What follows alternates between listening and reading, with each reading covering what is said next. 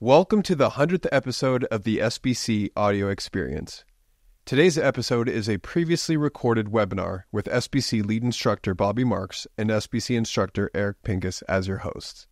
Tune in as they dive into how teams navigate the trade deadline and host a Q&A with webinar attendees talking all things business of basketball. In this episode, listeners will gain exclusive insights in the world of front office executives during this very special 100th episode. All right, welcome everyone to a Monday night webinar. We are going to talk about how NBA teams navigate the trade deadline that recently passed last Thursday, February 8th.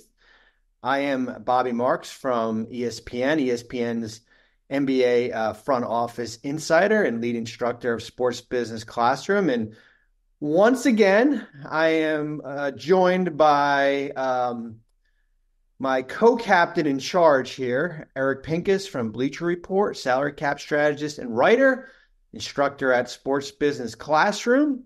Eric, how are you, my friend? I'm doing well. We survived the deadline, which is always a workload just to sort of jump through it. I had a good experience, always a blast. Some were a little disappointed because they felt like there was no giant thing, but we'll get into that, I think. And other than that, looking forward to All-Star. How you been?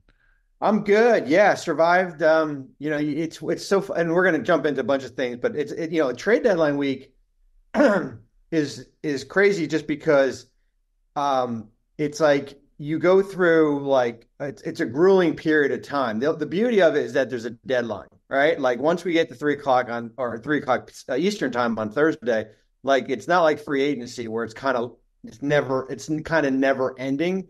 But then when I go up to Connecticut for the week, got up there on Sunday, and we spent, Woj and I, we were there from like 7 a.m. to we were doing podcasts at night.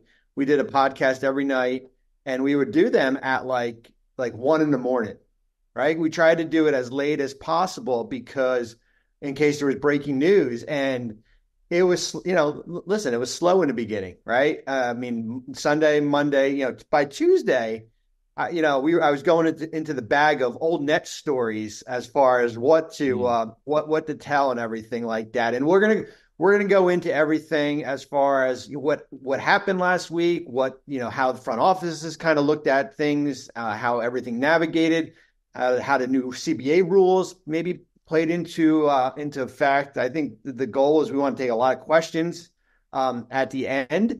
But before we get going here, I do want to talk about the Sports Business Classroom Immersive, which is in Las Vegas. It's July 14th to the 20th. Summer League starts on the 12th. Space is limited. Okay. Early bird registration opens up to the public on February 15th at 10 a.m. Pacific. Right now, we've got a big waiting list. We have a 500 plus people on our early interest list here. So spaces are going to go really quick. We've got only 120 people that are going to be admitted to the program. As you can see there, if you have questions, you can call Jackson there from Sports Business Classroom. You've got the link there. Make sure you copy that down.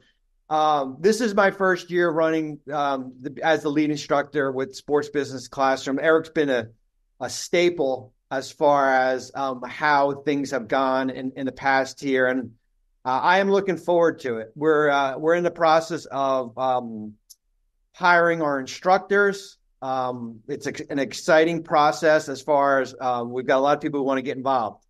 Probably too many people that want to get involved. So we're kind of narrowing it down, and as we say, we're gonna bring you the best of the best, right? I'm going to be there probably too long in Las Vegas, just like Eric's going to be there too long in Las Vegas. But I will be there from the beginning to the end. Same with Eric. Our instructors will be there the whole week, and the goal is for everyone who signs up to learn about breaking into sports, learning about different fields, whether it be the salary cap or coaching or analytics or scouting, media, how to write, Agent negotiations we're adding this year. It's a wide range of things that go into the immersive. It's a grind. I mean, this is not summer camp, right? We're not going to summer camp and roasting marshmallows that night here. Like we're going to put everyone through the ringer here, but it's a huge networking event. But everyone's going to learn. And I know, Eric, you can certainly share about your time, working on this. I mean, you've been, one of the main people as far as putting this together here. Well, I started in 2016, so I've put a few years in, and we've had some really wonderful students come through the program, and that to me is honestly my favorite part. It's not just like a week where you meet people and you never see them again. I have people who I talk to literally daily, still former students who work with me, who are, GMs of G League teams, or working with an agency, or working all around the country or the world, really, because one of our students is international, and he does international scouting for sports business classrooms. So, it's a wonderful program. I will answer questions privately if you want to reach out and have questions. Maybe you're considering it because of the numbers. You got to get involved, get in quick, because it'll sell out. Last year we sold out, well before July. We had a whole draft show that we did, and we did a show right at the draft, the day of the draft. We're with our students and everything, and we didn't have anything quite to sell. We were sold out, so it was a wonderful show, and we didn't have to worry about like, hey, come on and sign up. We have no room, so it was just a great exercise, and we built out a great draft board. And I don't even watch college basketball. So, I love working with students. It's a great program. We have a great mock trade deadline. We really help people get jobs. But let's dig into it. The trade deadline, Bobby, I felt it was a fun one. I know that it was polarizing a little bit, but I thought we had a good time. What'd you think? Yeah, it's funny. Like, you write about it at length. I write it at length. You do team guides. I do team guides. I do my hypothetical trades I'd like to see, which drives some people crazy, some people like. Sure. Funny story, real quick. I got I answer most people on social media because I leave my direct messages open on Twitter and Instagram and everything. Probably not the wisest thing to do, but I like to communicate with people. I think there's a lot of people out there that want to ask questions. They're not sure about certain rules and stuff like that. And I don't mind doing it. Certainly there's some people that gets a little bit overboard here, but after the deadline on Thursday, I was checking something on Instagram, and I'd gotten I actually was during the deadline from a Bulls fan who blamed me for the Bulls' inactivity during the trade because he said that my trade guide section diluted the Bulls front office from going out and doing a deal. So maybe I take credit for that. I don't think that was the reason why Arturas Karnisovas did not move Zach LaVine, who's injured, or DeMar DeRozan, who's playing well, or Alex Caruso, who's on a terrific contract. Maybe Andre Drummond. I don't know. So I do find it funny as far as some of the thinking as far as how people think our influence is. I think what we do is we try to educate people, whether it be what teams are looking to do. We're not going in this blind. Eric talks to a lot of front offices and teams and scouts and agents, and I do the same thing, right? Like that's just how we, we don't have 100% track record here, right? Like it's things are very fluid and everything. And I think certainly when we look at the trade deadline here, I always say that in order to do a trade, you got to have a dance partner, right? And as I think Rob Pelinka, the Lakers general manager, said, like, for him to go out and buy a house, the house had to be for sale. So when you look at the numbers here, when we go through, there's a lot of people said, well, this trade deadline, there wasn't star power.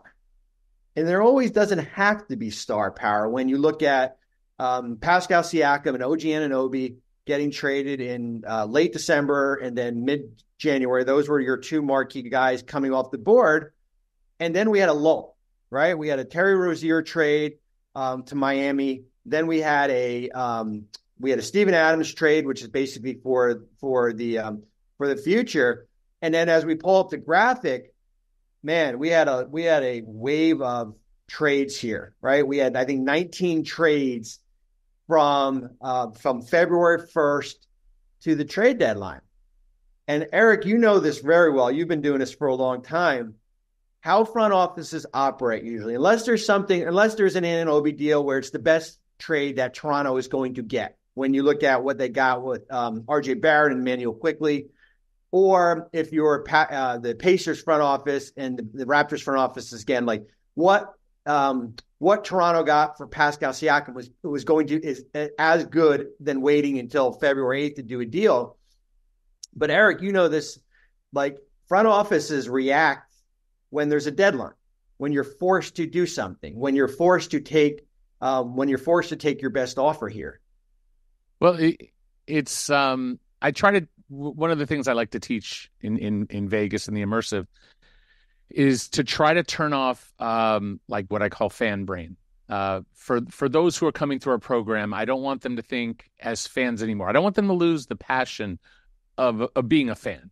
Like, love the game, love what we're doing here, but turn off the your favorite team or some of the notions that maybe you get from just being a fan. And I like what you do, Bobby. People seem to like what I do. I think we try to be a little bit more the voice of reality, perhaps, than some other people who are great, but maybe are more hype and yelling and not necessarily talking reality. So our goal is to try to keep it real and a little bit more from the CBA and in the numbers and whatnot. But what I like to teach is that you're looking at a menu, and if you're a fan, it's a menu of value. Our players are worth this, and we're going to get whatever we value in return. And the reality on the team side is you're getting a menu of crappy choices of things you hate. and so, like, why do people with teams have literally asked me, like, why does everyone wait so long? And I'm like, why didn't they just do this earlier? It's like you're taking the worst offer or the best worst offer, or you're doing nothing and kicking the can. So, for instance, Tyus Jones was not moved from Washington. And I thought he would be because he's expiring. But we could say, well, they set a price, and their price was maybe it was a first, maybe it was a young player, maybe it was enough seconds. There was a line they would have crossed, but they chose not to. And you say, well, then he's just going to leave and they get nothing for him. Well, in theory, they might be able to sign and trade him. So there's even that they don't have his he's expiring. They have the ability, and my job and your job as well is to look through what does the summer look like. And I look and I say, Tyus Jones thinks he's a starting point guard, and another team might agree and may be willing to pay him starting point guard money. And maybe that's 15, 20 million. I don't know how much it'll be. But it'll be more than what most teams can pay. And Washington's front office probably looked at the offers and said, we could probably get more in sign and trade. And while, like you said, you need a dance partner, maybe there's no sign and trade. If it's just some second round picks that they didn't like, then maybe that chance of doing better later. So turning off fan brain, understanding that the choices it's not just value. If you're the Hawks and you have DeJounte Murray, you have to take the best offer that's there, not the best offer that you write, Bobby, or that I write. Hey, they should do this and they should do that. And then, at least I like to think we're grounded. And then you have a bunch of pundits who are just yelling stuff of that. Oh, this should happen. This should happen. None of that's based on what's actually offered. Yeah. I mean, I think it's a great point. I mean, I think, the Tyus Jones situation, listen, you can make the argument, Washington is in the lottery. They're not making the playoffs. Jones is on an expiring contract. You have to move him for whatever you can get. Right. There was no offers out there for first round picks. If there was an offer for a first round pick, the Wizards front office would have taken it like they did with the Daniel Gafford trade. We're going to talk about that in a minute. So you weigh the value of multiple second round picks versus the option of re-signing him in free agency or using him in a signing trade. And those options weighed more. That was a better option for the Washington front office compared to just moving him. Like just because just because a guy's on an expiring contract, and I think you saw this in Chicago with DeMar DeRozan, doesn't mean you have to move him if you are in the lottery or you're not a playoff team or you're not a contending team. I think what's happened over the past couple of years, and the front offices agree with you, the play-in tournament has changed a little bit of the dynamics here because it gives teams more of a belief. Whether if you think you're the Miami of last year and you're a playing team and then all of a sudden you catch fire and now you're the 8th seed and you think you can upset Milwaukee and you can get to the finals. So that's where you look at Atlanta, for example, right? Atlanta, we've heard all about, DeJounte Murray and some of their other players here, Onyeka Okongwu, who was mentioned a little bit, which was interesting because he had signed a rookie extension. As far as them being a seller here, but there's a challenge when you're doing the trade deadline compared to the offseason making deals. We're playing basketball here, right? Like there's the emotional part of it. You're looking at the standings. We've won 4 or 5 games in a row where, we're only 2 games below 500. Maybe we have a chance to get to 8. There's all these different factors, and you have that emotional factor here. And it's the same with Chicago. And Arturas Karnisovas, their general manager, head of basketball operations, like basically he kind of came out and said this, like, we're playing good basketball. We like how we're playing. I know that Levine is out for probably the rest of the year. But they have played better basketball here, and we'll see. We'll see if it backfires on them, and we'll see what happens with DeMar DeRozan in free agency. We'll see what happens with Andre Drummond in free agency. And then, as you know, Eric, and because you're there with the Lakers and certainly with the Clips and stuff like that, Rob Pelinka made an interesting comment. Right now, the Lakers had 1 first-round pick to move, a 2029 first, unless they would have went to the Bank of Sam Presti, as I call it, and would able to like swap a pick to get a pick, and basically it's like a high-interest loan, right? Like you're getting a loan of 25% interest. But you're going to owe something at the end. But the Lakers had 1 first-round pick to move. They didn't see anything worth going out and moving a first.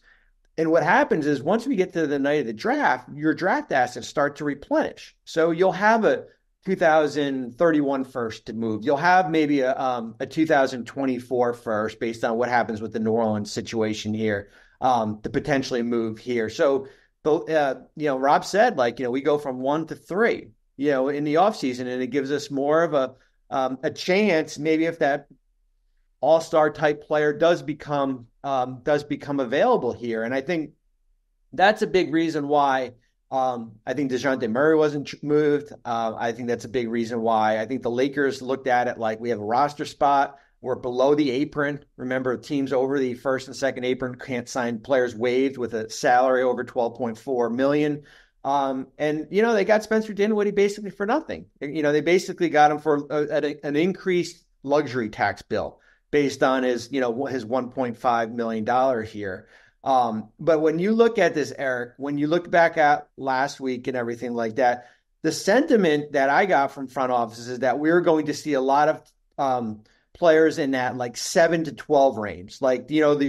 Your top reserve off your bench to the Xavier Tillmans of the world who were moved in a deal. But before we get there, how about how this new CBA has impacted the trade deadline from your perspective and from what you've talked to teams here? Because there was a lot of cash moved, right? There was a lot of, we had 44 players moved.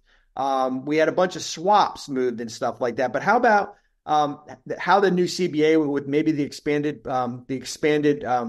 brackets that are allowed, the expanded trade player exception there. Just talking with teams as far as how this maybe impacted the CBA and everything. Absolutely. Well, if you look at the CBA and one of the things I noticed in the new deal, and it's all theoretical when it was signed. So they agreed to it around April and they ratified it and it started in July. So looking at it, what read to me was the mid-level exception, the non-taxpayer, which is the biggest spending tool you have, after the season can be used as a trade exception. So basically, right now, or actually, yeah, still now, it is a signing exception. You can only sign a player with it. But if you, starting in, I guess, July, you can use it to acquire a player as a trade exception. So when you are a team and you're saying, okay, we need a point guard, and you look at the market this past summer, and let's say it's, number one, maybe it was Kyrie Irving, D'Angelo Russell, pretty quick you got down to Gabe Vincent. And I like Gabe Vincent, and he's been hurt all year. But there's a drop, and he's not necessarily all-star caliber. So if you're a team that has that exception, maybe you're not going to spend it anymore. Now you'll look to use it as a trade exception. And then I looked at another aspect. I saw how they increased extensions from 120% to 140%. And as you mentioned, they changed the bandwidth of trades as long as you're not above these aprons. So it's easier to make trades. So I was concerned that, these, maybe there's less money in spending tools. We've loosened trades. We've encouraged extensions. We may have sort of a shift away from free agency and a push towards trades.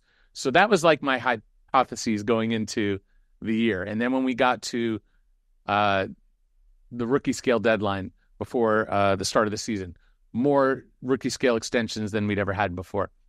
And if you look at the volume of trades, we're seeing trades left and right. The last few years, like these numbers, 1, 1, 1, 3, 19, that's actually a little more aggressive than it's been. It's actually been in recent years more like 1, 0, 0, and then maybe, like right at the last week, there's a whole bunch. And then the last day, there's, crazy amount of traffic. But trades have, just like, as you mentioned, teams are, they're in it still. You have a shot. Everyone tends to blame circumstance instead of themselves. We didn't build a bad team. We've just been unlucky because we got hurt, or we lost 1 or 2 games we could have won, et cetera, et cetera. We just make 1 or 2 moves and we're better than we are, and et cetera, et cetera. And then, as you mentioned, Miami, also the Lakers got in to the conference finals or the finals through the play-in. So I think we've seen a lot more when it comes to trade. We've seen more activity. It's easier to do. I think teams are shying away from free agency because I don't think it becomes more important to get the rights to the player that you want than wait for free agency because you might not get them, or you have to cut so much of your team just to get to the kind of cap room that you would need. So I just think we're sort of shifting into a world where trades are easier. We have more and more trades. We have more and more extensions. I wouldn't be shocked if DeMar DeRozan extends before he ever gets to free agency. I don't know, but to me, it seems like there's not going to be a place for him to go unless Philly wants him. That's like the big contender that has money. I haven't run through OKC's options. I know they have a certain amount of flexibility, but to me, like, how old is everybody on the Thunder and how old is DeMar DeRozan? It's like, it doesn't really match. If I was Philly, I wouldn't go for DeRozan based on age, and I like DeRozan a lot, but I don't think he spreads the floor. So Chicago might be a marriage of circumstance. So if that's the case, just extend him. And so I think that's the kind of thing we're going to see. So I think where this went was where I expected it to go. Obviously, things happen. The individual moves, I predicted a couple, but I didn't predict all of them. But I think that these are the trends that you have to be more and more clever with trade. We're seeing like Dallas went out and found they found OKC, but they found another first. Like, we can say they should do these things. We should say they shouldn't. Those are subjective. It's more of the mechanics and the trends is what we're looking at. And the trends now are find a way to get something done via trade. And that's why I think Tyus Jones sign and trade unless they keep him. And they may very well just keep him just so that they can trade him after his re-signing restriction, which is December or January, trade him later. So that's the world as I see it as far as the trade deadline, not just the trade deadline, but the NBA is going to be more trade heavy. And I think the byproduct of that is that fans love trades. They can't get enough of them. And I think the NBA, I don't think that's why they're doing this, but I think they know that fans spend year round debating trades. A game only lasts 48 minutes or so, a few hours for a 48-minute game. but the rest of the time everyone's trying to build their team some fake trade way. So I'm pretty decent at making up fake trades. Bleacher loves it when I do it. We'll help you all if you go to Summer League and go to SBC and sign up. We'll teach you how to actually operate your team so that you can make go through the mock deadline that we have. And I think you get a really great perspective of how hard it really is to get something done. The flexibility is easier, but the human side and the negotiation side and the unreasonable side of the game, which is real, it's unreasonable in SBC. It's unreasonable in real life. So I cover all the bases there. Am I off on any of that, or you think that's a good read? No, I mean, I think that's a great read. I mean, I think the one thing that, Tim Bontemps and I wrote an article about, and it came out a couple days before the deadline, was that how is the CBA, and with the more restrictions that we're going to start the first day of the offseason for teams in the first and second apron, how is that going to impact the deadline? And why we wrote about it is that, starting the first day of the offseason, which is April 15th, the teams in the second apron, you're not allowed to send cash out in a deal. You can't aggregate contracts in a trade. Your trade exceptions basically become, I call it frozen. It's not available for you to use. All these different restrictions will start limiting you, and that goes with teams that are projected to be close to or in the second apron, like Minnesota, for an example, who have high salary in 2024-25. Well, these rules will impact you starting in the offseason here. I think where I was interested to see is how many teams we're going to take that use it or lose it approach, what I call it. So what I mean is that you saw Golden State, who has the potential to become a second apron team based on what happens with Klay Thompson and Chris Paul and some of their other decisions. They sent $5.8 million in cash to Indiana with Corey Joseph, and that reduced their luxury tax bill significantly here. If this was a year from now and the Warriors were a second apron team, they would not have been allowed to do a deal like that because you can't send cash. Same with Milwaukee, who sent Milwaukee said, I have it up here. Milwaukee sent $2 million a sack in the Robin Lopez salary dump. They wouldn't have been able to do that. So all these teams that went, and Boston sent $3 million to Portland in the Delano Banton trade, basically reduced their luxury tax bill. Those things would not have been allowed. And the same with when you look at the three-way deal with Phoenix, Brooklyn, and Memphis. Phoenix basically stacked 4 minimum contracts to go out and get Royce O'Neal in the deal instead of doing Nasir Little and maybe another player. So that trade wouldn't have been allowed next year based on, how these harsh restrictions are. And I think teams, took advantage of it. They took advantage of it with the James Harden trade back in November. They took advantage of it with the Damian Lillard trade to Milwaukee, Drew Holiday trade from Portland to Boston. All these front offices, there's one or two ways you can look at it. You can look at it like, we want to get our books in order, and so the second apron and first apron doesn't take a bite out of us, or we're just going to go all in right now, and we're going to kind of figure it out later, which some of these teams did. Yeah, absolutely. Yeah, the Clippers actually sent out 2.7 just to get the rights to a player in 2022. Yep. I'll say his name wrong. Ismail Kamagate. You got it. All right. Which is like, this is the last day that they could send out cash. And I don't know that they ever bring this player over. Maybe, look, I'm not a scout, so I rely on our students, our former students, to guide me.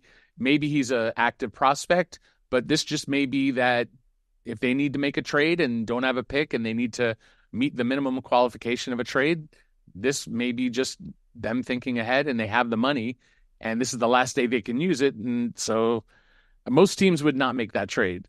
$2.7 million for the rights to somebody who may never come. So so there's definitely that aspect of getting your books in order on a few levels. One, use the opportunities while you can, because the rules are changing.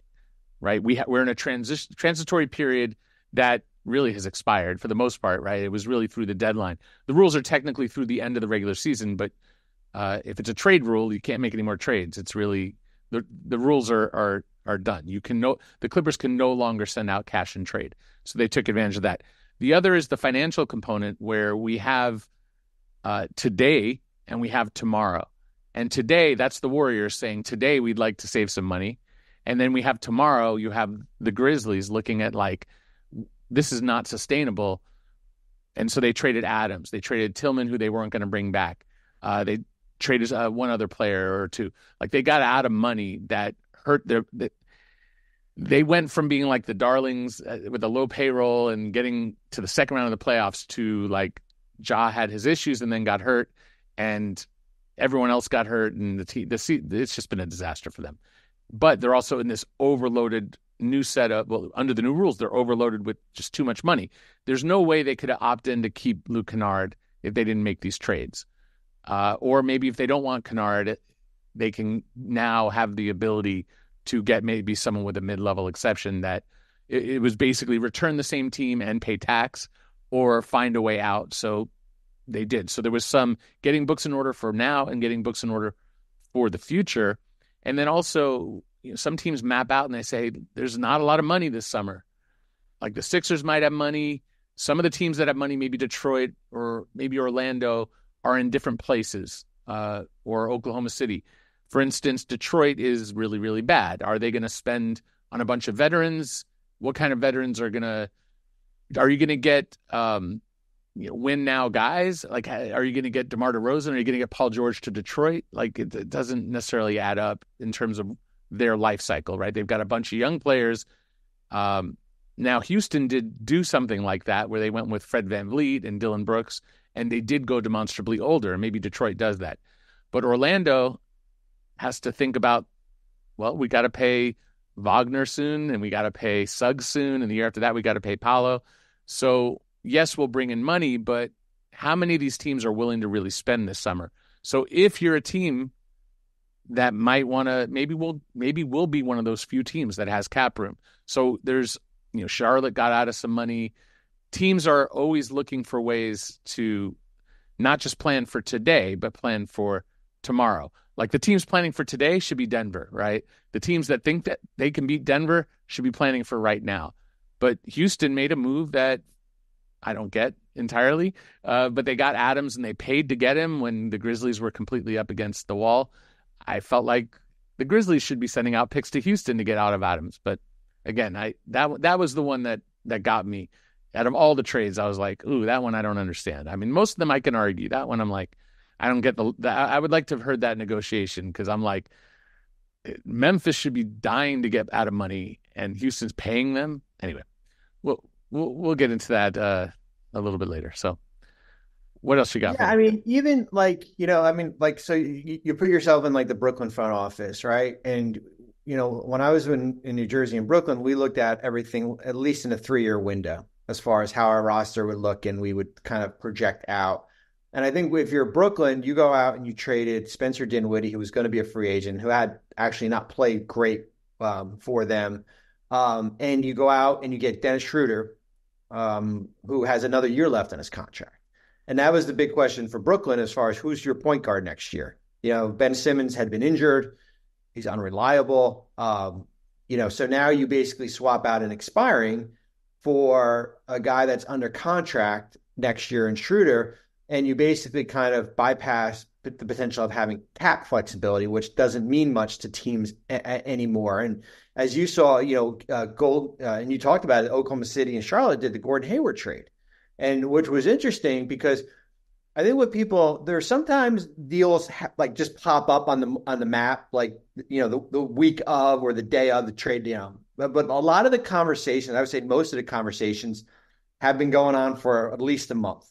Or maybe going back to, and Eric was there and I was there, back to the G League showcase back in Orlando, which is kind of like our winter meetings, right, from the NBA perspective, where you start talking about guys. So if you're in Oklahoma City and Sam Presti, you're saying, hey, you're looking at a guy like Gordon Hayward who's on an expiring contract. He had been injured in and out. How does Hayward impact our locker room? That was my big question for Oklahoma City is can you go out and get a guy outside of your own that doesn't negatively impact your locker room, because they've built basically through the draft and, they get Shea in the trade. Most of that roster is built internally. And you wind up moving Bertans and Michik and Trey Mann here, guys who had not been part of your rotation, for a guy like Hayward. The interesting thing was that Hayward had a trade bonus in his contract. And how does that impact in negotiations? How does that impact what's being sent back to Charlotte here? You wipe out the trade bonus. Maybe instead of sending Michik, it's another player, and maybe it's Poku, right? Like, because of, you're adding a $1.8 million thing, $1.8 million bonus into that here. But as I said, a lot of the conversations are built on relationships. There are certainly, I know this for a fact, some teams like to deal with other teams better. There's more of a comfort level. Less information gets out to the public. There are teams that, would do a deal that maybe wasn't discussed a week ago, but all of a sudden maybe it pops on their radar, whether it be like hypothetical. Let's say Detroit wasn't putting Burks and Bogdanovic in play. And then New York said, you know what? If we want to go out and get those, we're going to have to put Quentin Grimes in there, right? To kind of make sense as far as from a first-round pick. I know from prior experiences, just from my days with New Jersey and Brooklyn, we've traded for, and I've told this before, we traded for Marcus Thornton in 2014. Marcus was in Sacramento, and I had a relationship with Pete D'Alessandro, who was their GM, and I still do. And we needed a shooting guard. And basically that conversation started because I called Pete and we were just talking about our families, over dinner. We were talking, hey, what's going on? How your kids? What's going on with sports? And then in the course of the conversation, I said to them, hey, what are you going to do with Marcus Thornton? Oh, I don't know. Well, you guys thinking about, yeah, this is what I have. We have Reggie Evans and Jason Terry, and we'll give you a second. Okay, let me sleep on that. Let me go back to my owner tomorrow. And we were able to get a deal done the next day. But Eric, the big thing now is it's not just about, hey, let me go back to my owner. It's about, okay, how much is it going to cost against the luxury tax? How much salary are you going to take on? Right. And then the more teams you talk to, is like, how is the apron going to impact? How is the first apron going to impact? How is the second apron going to impact here? And that was kind of the feedback I got a lot from teams here, is that it's just not navigating the trade and how it impacts the team, but the puzzles, right? The different puzzle pieces. It's good for business for folks like you and me, in that, and for others who are interested in studying the salary cap and can decent at accounting and whatnot, be able to run numbers. And I wrote about this actually at Bleacher, where it's a little bit. Of course, some of the deals are about right now, but any deal you're making, more than ever, teams have to project to next year. Teams always had to project, what did this mean long term? But in the past, it just meant, okay, it puts us in the tax. How do we get out of the tax? Okay, here's 2 or 3 ways we can get out of the tax. Let's do the deal. Even though it could be a problem, we'll fix that problem later. That's a livable problem. But when you start to get into these apron territories, now it's a little different. You're basically committing at this deadline to the team. If you're not careful, you're not just committing to the team you have now for the rest of the year. You may be committing to this team you have next year as well. That would be like Minnesota, I guess Minnesota too, but Memphis, where like they're so up against it for a team that never pays luxury tax to suddenly be first apron, second apron territory. Any move that brought in money, off the table, like right off the bat. But if you're looking at the Lakers and you make a DeJounte Murray trade, then you say, okay, if LeBron stays and they pay LeBron the max, what does that mean? If you're paying DeJounte Murray, who has a trade bonus, it was around, call it $13 million. Let's say it bumps his salary up by $4 million for next year. Those are rough numbers. Now you're paying him that. You're paying AD. You're paying Austin Reeves and whoever's left. and Vanderbilt, et cetera. You start doing the math, and it's like, well, now you're right at that first apron. Maybe the most you have to add to that group is $5 million, but you traded away your first. And from my intel, rightfully so, Atlanta was greedy. And I don't mean that as an insult. I mean that as like, yeah, you should be greedy. This is one of the best players that you have. So if they don't just want D'Angelo to probably Brooklyn instead of what was it, Dennis? Probably a multi-team trade, and they get D'Lo, and then they're not just getting like expirings or whatever. They're getting like, they want Jalen Hood-Schifino, Max Christie. They want a first. They want a first swap. They want multiple seconds. Basically everything the Lakers have to offer. Now, Atlanta might deny that and say that, no, we weren't that unreasonable. And that would either be true or false. I don't know. But from the Lakers' perspective, if that was your question, fine, maybe it's worth it. But if that money puts you as such that that's your team and all you have left is $5 million next year to add to it, plus minimums, then you're committing. And that's okay if it works. But it's also a high risk. And teams are risk adverse, especially if you're giving up a lot and you have no flexibility, and it's going to tie you into taxes, tie you into aprons. And if you even get above these second aprons, now you have frozen draft picks. I mean, it's so many little details. And and then you mentioned talking to the owner, like the owner of the team. That's still a huge part of it, and something we teach. It can be harder to get a trade done with or approved by the person who owns the team than getting a deal with some other team. Like, you can negotiate a deal all you want, and it happens all the time where it's, okay, I'll check with my owner, and then you go to the owner and the owner's like, nah, I ain't doing that. And it's like, all right, didn't happen. So in fact, some teams look at like, oh, I'll check with the owner as a basically a rejection in a lot of ways. Like, all right, whatever, they're not serious, or, oh, they don't have the authority at this point. So it's trades are complex. I wish I could say it was easy. Although on the other hand, it keeps us employed, that it's not so easy. Bobby, before we continue, I want to throw out a couple of clerical things. Yeah. Number one, there's a chat, and we're probably not going to see the chat, you and I. There's Q&A. So if you do have a question for Bobby and I, please put it in the Q&A. We will, after we're done just sort of chatting away, we'll get to that. And then the other item is that there is a poll that should have popped up at some point. Take a minute and answer that. Not even a minute. It's like 3 questions. It's very fast. It's really good information for our support staff who want to make sure that we do a great job of servicing you. And it's very helpful. It should take you just a second. So please fill in that poll. Q&A. Hit the chat with each other. But if you're chatting with us, we're probably going to miss it there. But yeah, I thought the deadline was interesting. I'm curious to see now that when we get into these new rules, and we start to see, because everything's been theoretical. Now we have some data. Like, are these trends, or are these just the way it is? But we also don't, these are trends based off of a transition period, a transitory period. So what does the next 6 years look like of the CBA?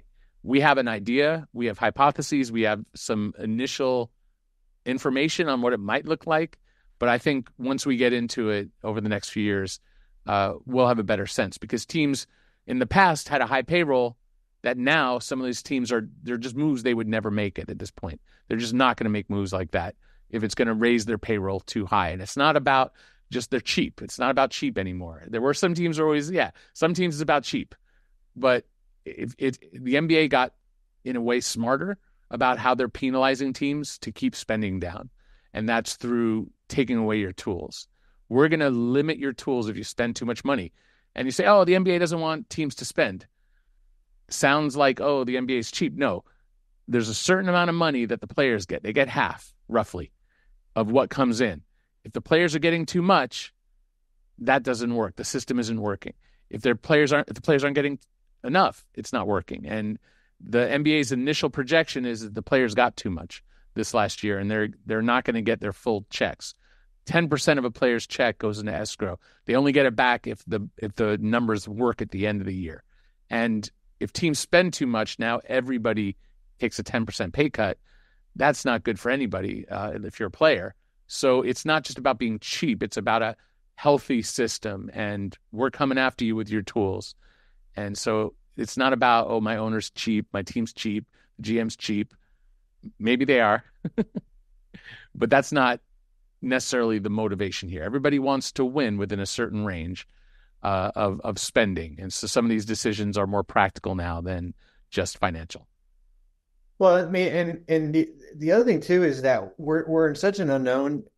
Like the one thing I asked a lot of teams with these new rules is like, what's the perfect way to build a roster, right? Like, what's the perfect way? And there really isn't any until we get more data in. I think you can probably maybe point to like what Indiana's doing with when you have basically kind of like two max players with Halliburton next year and then likely Siakam, and then you have a bunch of players that are on Miles Turner's your next highest player, and then you have a bunch of guys on rookie scale contracts here. I mean, that might be the way to do it, but you might have Phoenix go out and win it all this year with 3 players on max contracts. And maybe teams will be like, well, that's the way to do it, which is hard. It gives you're basically there's not many insurance policies because your roster is built with minimum contracts and stuff like that. So that's going to be the thing to keep an eye on as far as how teams build out rosters. Everyone talks about 2 max guys, and then everything else is filled with, a $20 million guy and a $15 million guy and a bunch of, guys on first round contracts. Before we get to throw your questions into the Q&A, we're not going to answer the chat. So if you're asking us questions in the chat, we're not going in there to do that. Transfer those questions over to the Q&A. I did want to bring up, we have a couple slides here as far as how the structures of trades.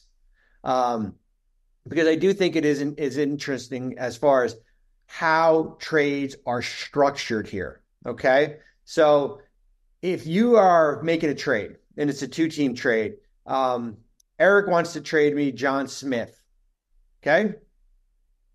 And I don't want to trade him back anything. Nothing. Trade doesn't work. So as you see here on the slide, basically the trade structure. Okay.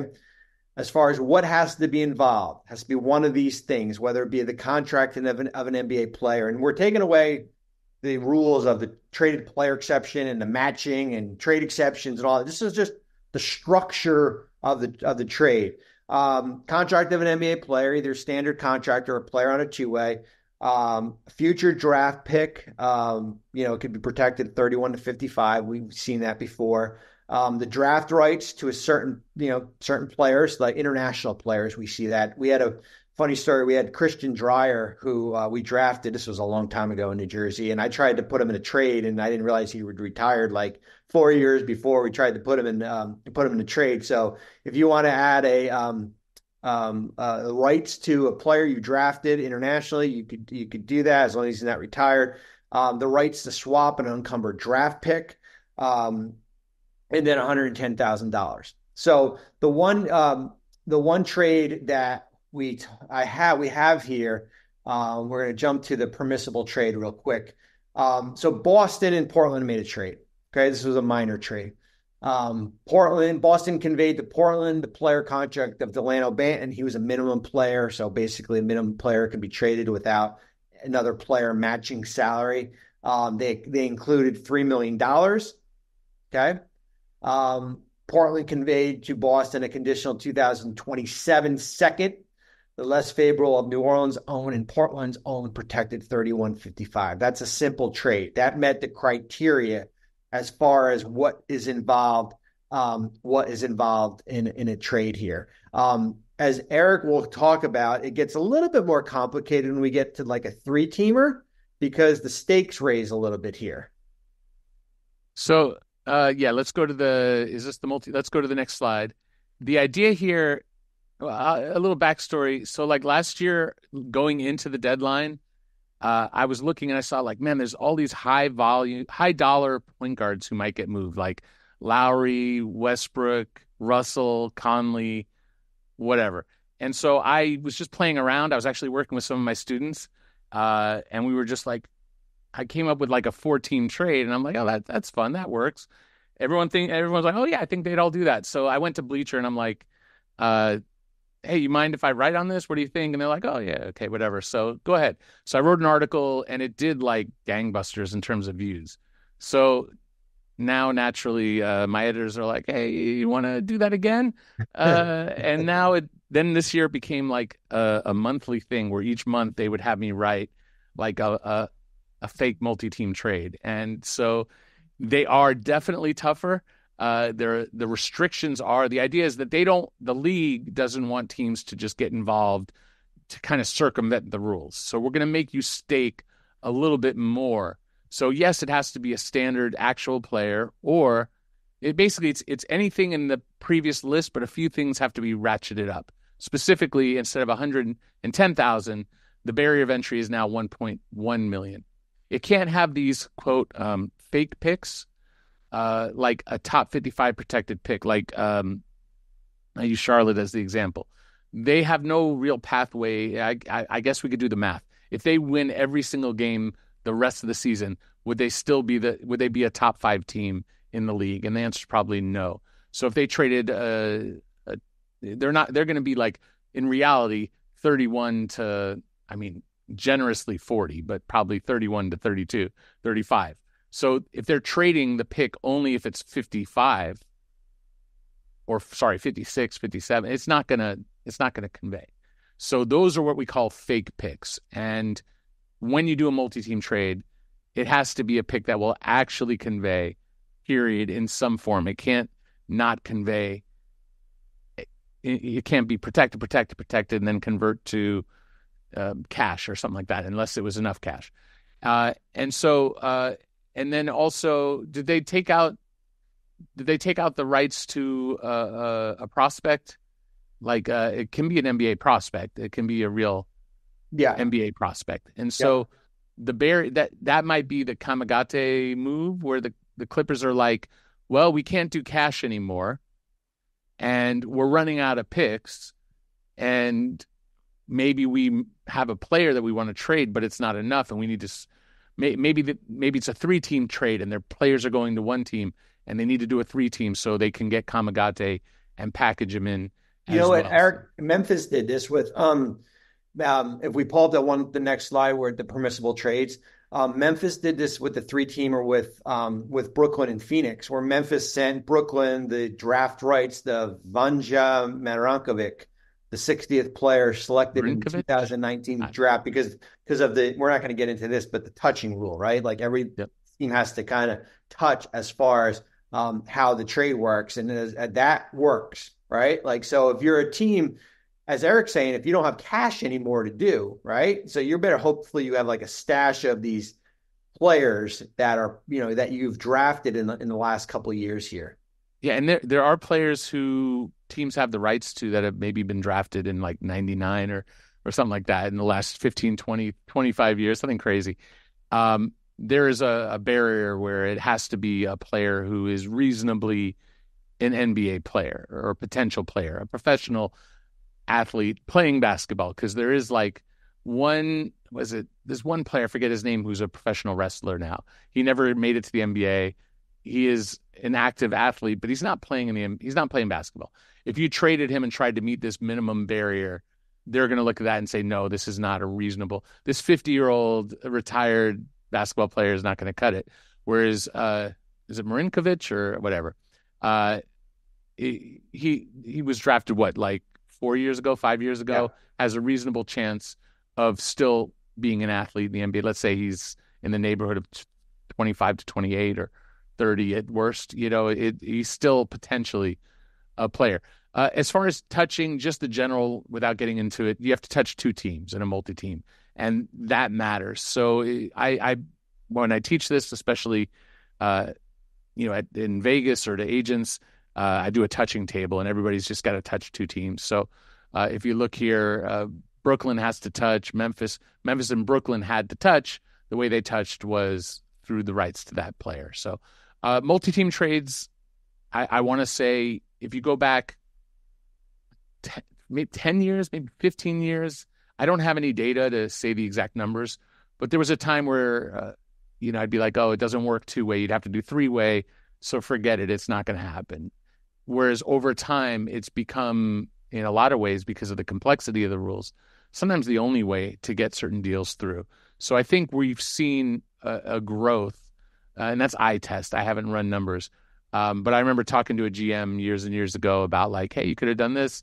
If you just added one team, you could have just very little to just make something work that didn't work. He's like, I don't want to get too cute. Once you bring in more people, it gets harder. And then somebody says no. And that's all true. But, some like the AD deal with the Lakers, they brought in the Wizards.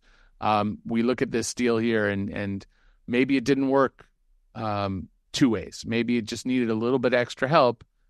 Maybe, because there are roster space issues. You can't go above 15 players when you make a trade, and teams don't like to just cut guaranteed salaries. So, although in a lot of cases, we just saw a bunch of guys, Corey Joseph, and there's a long list of guys Danilo Gallinari, guys who've been traded for recently who've been cut. So, Bobby, you mentioned like the one way to build a team. Like, the reality is there just is no one way.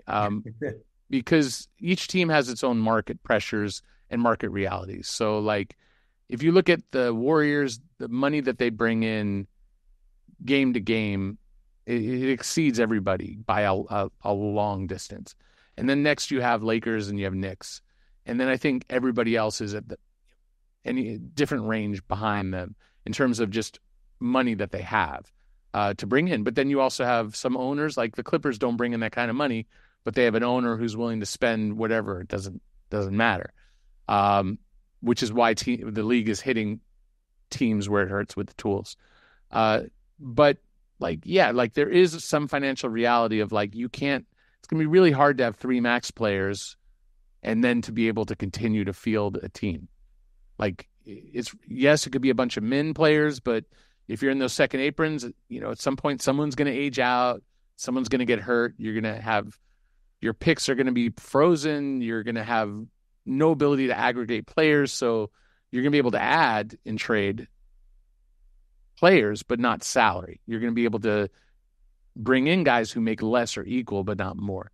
So each team is going to have their own reality. And that's why we do the exercise that we do in Las Vegas, where we assign players to different teams. I do my best within reason to not give you your favorite team. So you have to think beyond your fan brain. But the idea is to really think through from the perspective of where your team is. How do you become great again? Or maybe how do you go the other direction and start to rebuild, which is the longer path to being a viable contender, but sometimes it's the reality. So, but that's 3 team trades. Do we have any more logistics to go through? No, I'll give you a little bit of inside information on this one here. This one almost did not go through because how the trades work is that you have to get all the information to the league office by 3:00. Okay, you don't have to get the trade call done by 3:00. You have to call the league office. You have to be on the phone with, let's say Eric works for the Lakers. I work for the Nets. Okay. We call the league office and we go over the trades. Okay. The league will say, okay, that works. And then there's a process of getting paperwork to them, whether it be medical. Most of all the medical stuff's in an internal database that's shared internally. But when you look at the trade with Memphis and Brooklyn and Phoenix for players that are in the last year of their contract, they have to sign in. There's a certification there that basically there's nothing promised outside of the trade. So if Royce O'Neal's in the last year of his contract, Royce O'Neal has to sign this certification before 3:00. So when you looked at that trade, there were a bunch of players in the last year of their contract, whether it be Keita Bates-Diop, who had a player option, which considers the last year. Who else? Batum was in there. So you had to get all that information in there. So 3-team trades are hard to do on the day of the trade deadline. Like it's really hard to do to get all your ducks in a row because, as I said, like you don't need to have the trade call done by 3:00. That doesn't happen. Like the trade calls were happening like Friday morning still. Like it's like there was like a backlog like Newark Airport, right? Like all the planes were kind of like, delayed here. But you do have to get all your information into the league office. The league has to bless that the trade can work. And then they'll say, okay, New Jersey and the Lakers, your trade calls at 7:00 tonight. Okay, great. We'll see you there, and then you do the conference call and everything like that. So kind of just a little bit of a background on that deal, because there was a possibility that might have kind of, if the paperwork didn't go through, it would have maybe collapsed there. Like we had in Brooklyn, Kevin Garnett had a no trade clause, and we traded him to Minnesota for Thaddeus Young in 2015. And Garnett had to sign an amendment or a certification of waiving his no trade, or basically write a letter out trading its no trade. And Garnett faxed us it, which doesn't really happen these days. People use a fax machine, but he faxed it to us at like 2:54. And we had to get that and get it over to the league office in like 5 minutes, talking about like a mad scramble before we get all the information in by 3:00 here. So that's just kind of a little bit of a background on getting all your stuff into the league office by 3:00. Yeah, we have a procedure. We have for our mock trade deadline. We have it's using the tools that we have. Everybody has to write it in the same thing, and it's not a trade call, and we do, as long as you get it in before the deadline, then we'll let you, we'll go through the same process, and we do try to help. Whereas the league is not going to help you. If you have something that's illegal in the trade, they're not going to be like, oh, we'll help you fudge it after the fact. Whereas we are a little more forgiving, just because we know students are just learning. And so, but we don't let anything illegal go through. So, we'll work with you, but a little bit more friendly than I think the league would be in these cases. Like someone last year tried to give Nicholas Claxton an extension, and we couldn't. That's like we had someone representing the agent agreed to it, and when we got it, I'm like, there's nothing I can do with that. Like that's just not legal. But there was a touching issue with trades, and it's like, all right, let's just get a couple of you guys got to trade each other a second rounder or the rights to some player, and we made it work. So, all right, how about we answer some of these questions? All right, let's get to it here. Q&A. So if you put it in the chat, we're not gonna see it. Just reality. Hit the Q&A, and then also if you haven't done the poll, please just take a second to knock that out. And I do have one quick for any agents or potential agents who took the exam and were waiting for results. They were supposed to come out 2 weeks after, which was like a week or two ago. I did reach out on the behalf of some of my clients and some of our students, and the MBPA unofficially says by the end of the week they'll have results. So don't quote me on that. Don't quote them on that, but that's the expectation. Bobby, this one's for you. What's the longest trade negotiation you've had to deal with? Meaning, how long did it take to settle on a deal? Carmelo Anthony in 2010, I think it's still going. 14 years later, it's still going on. Listen, some deals take longer than others. Carmelo started in September of 2010 and didn't get resolved until February of 2011. And he got traded to the Knicks. So that was 5 months of trade negotiations. I have a whole book of trade proposals that myself and Pete D'Alessandro shared. Dwight Howard was 5 months. As far as usually it doesn't take that long. As far as with star level players, probably if you're asking New York and Cleveland last summer with Donovan Mitchell, maybe that took a month or two, and then he was eventually traded to Cleveland here. But I think it's just. It's just really just, Eric, just dialogue, right? Like, and a lot of it's based on where your roster is. Some trade negotiations started a month ago as far as teams talking about certain things. It's, sometimes, hey, get back to me. Hey, why don't we talk closer to the deadline? Usually that's how it's, I don't want to dismiss it. Let me put it on my board. Let me see where my roster goes. I would say rarely does a trade happen like all of a sudden the day of the deadline and you're like, you know what, I'm going to trade 3 of my best players for 2 of their, but it doesn't really happen. Does Delano Banton get traded to Portland? Maybe spur of the moment? Probably not. I'm sure there's Brad Stevens in Boston maybe called Portland and said, hey, if we send you $3 million in cash for a player, would you do the deal?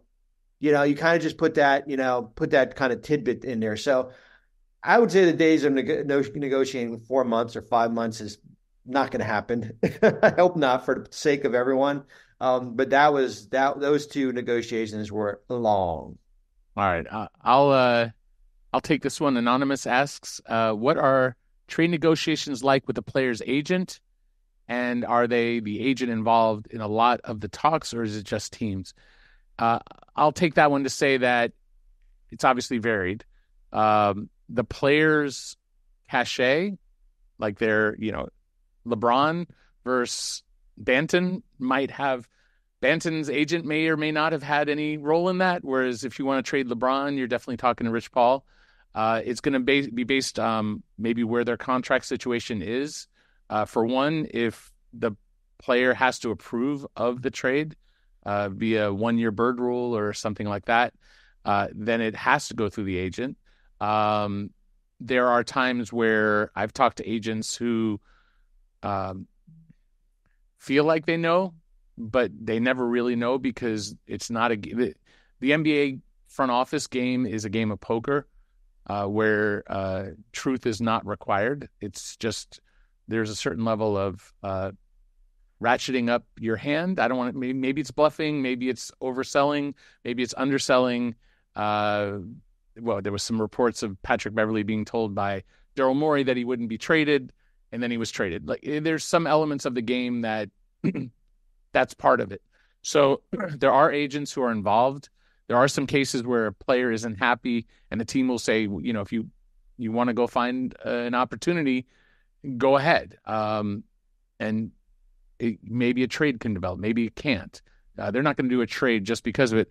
An agent wants it. But then we saw James Harden's agent, and their people really made that happen. So I would just say the spectrum of it is, I've got one agent friend who's like, I have no clue what's going on. I just, I tell my player, just, be prepared. Anything that could happen might happen, and you just sort of roll with the punches. So, but if you're CAA and you're got a great relationship with the Knicks, then you kind of know, like, hey, you probably know ahead of time. So, yeah, it's varied. We have another one, Bobby. You want me to grab one?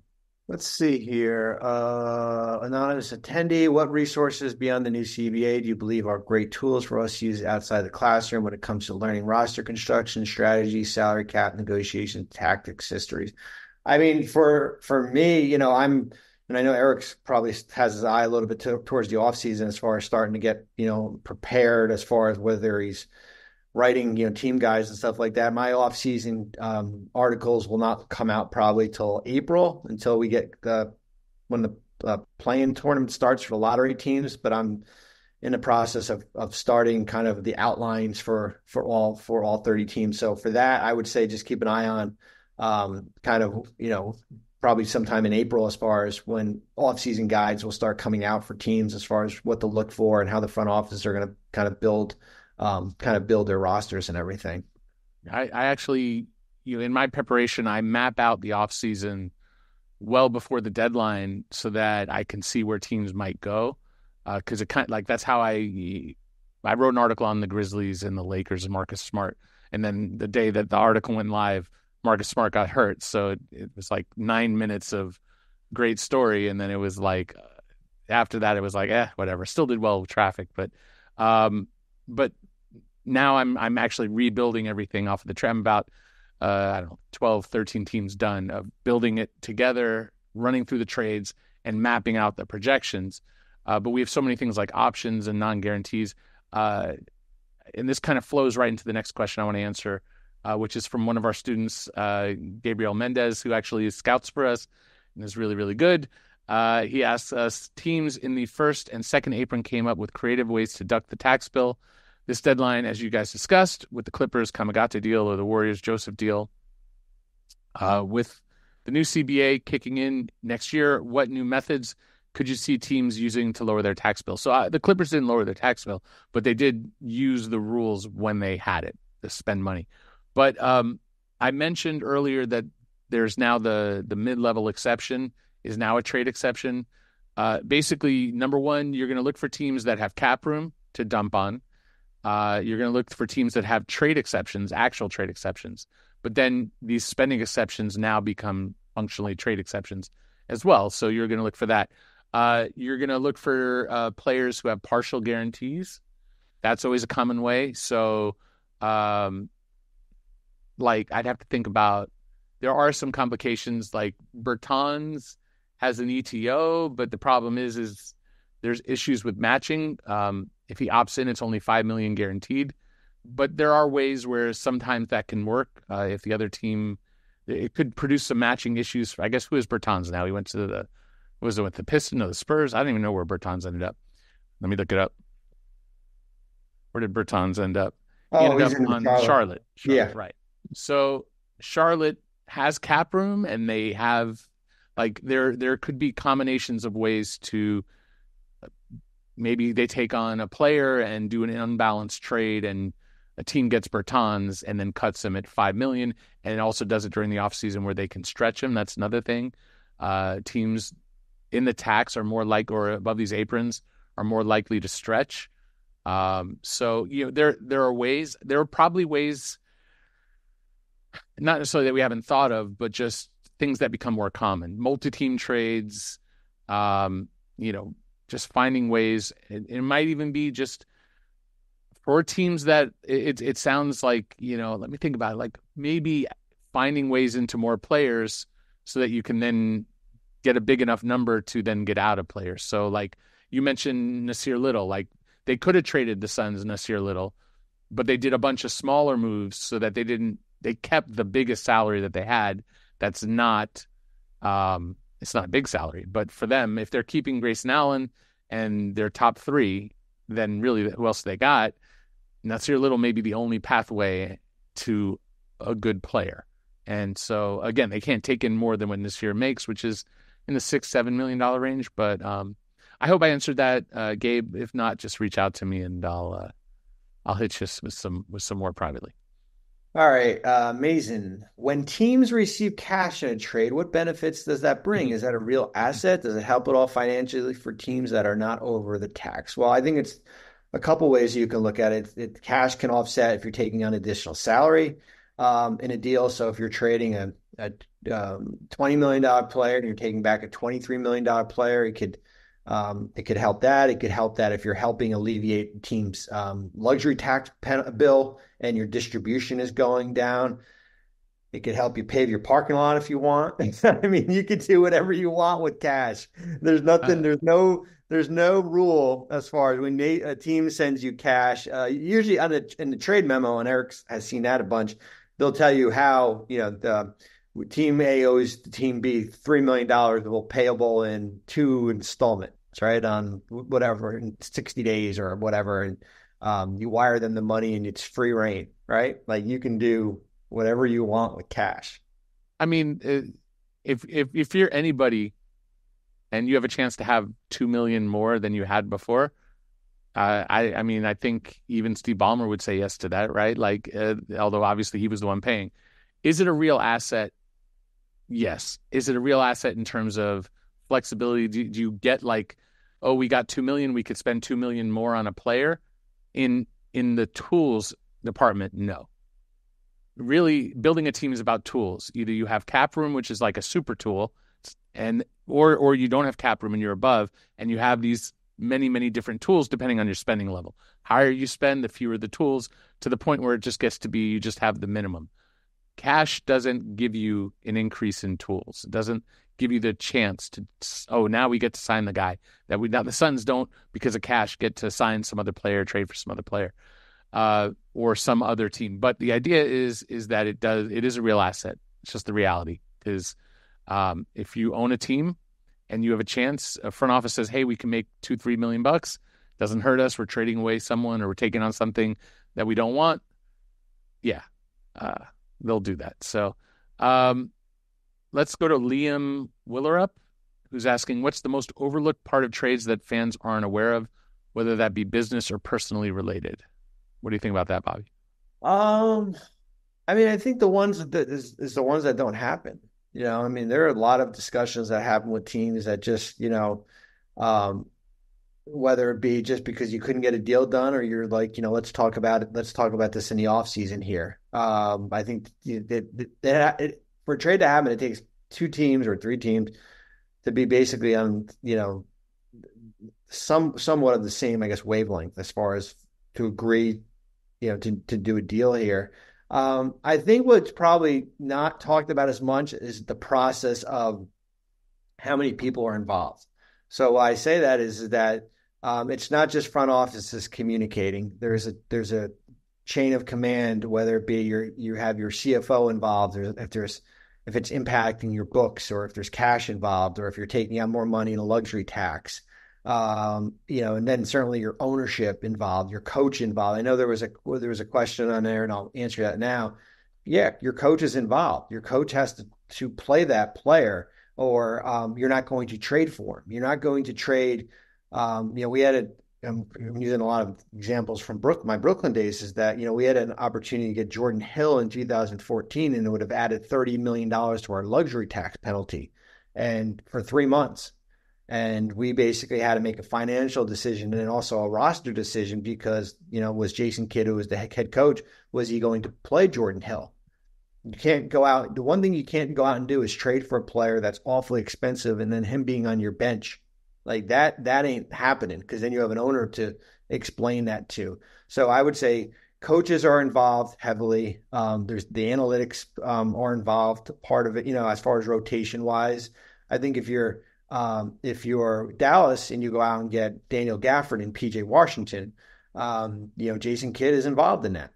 How does it impact Derek Lively II, who's playing at an all rookie level? Where does he's been hurt, but does his minutes go to Gafford now? What happens with Maxi Kleber or Derek Jones? So you're not just going out and trading for a player and then telling the coach, well, you figure it out.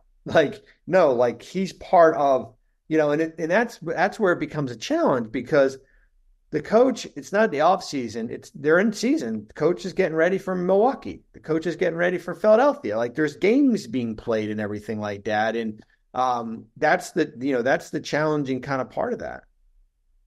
Yeah, it is a lot of people involved with trades in a front office. There's the agents too. There's the players' needs.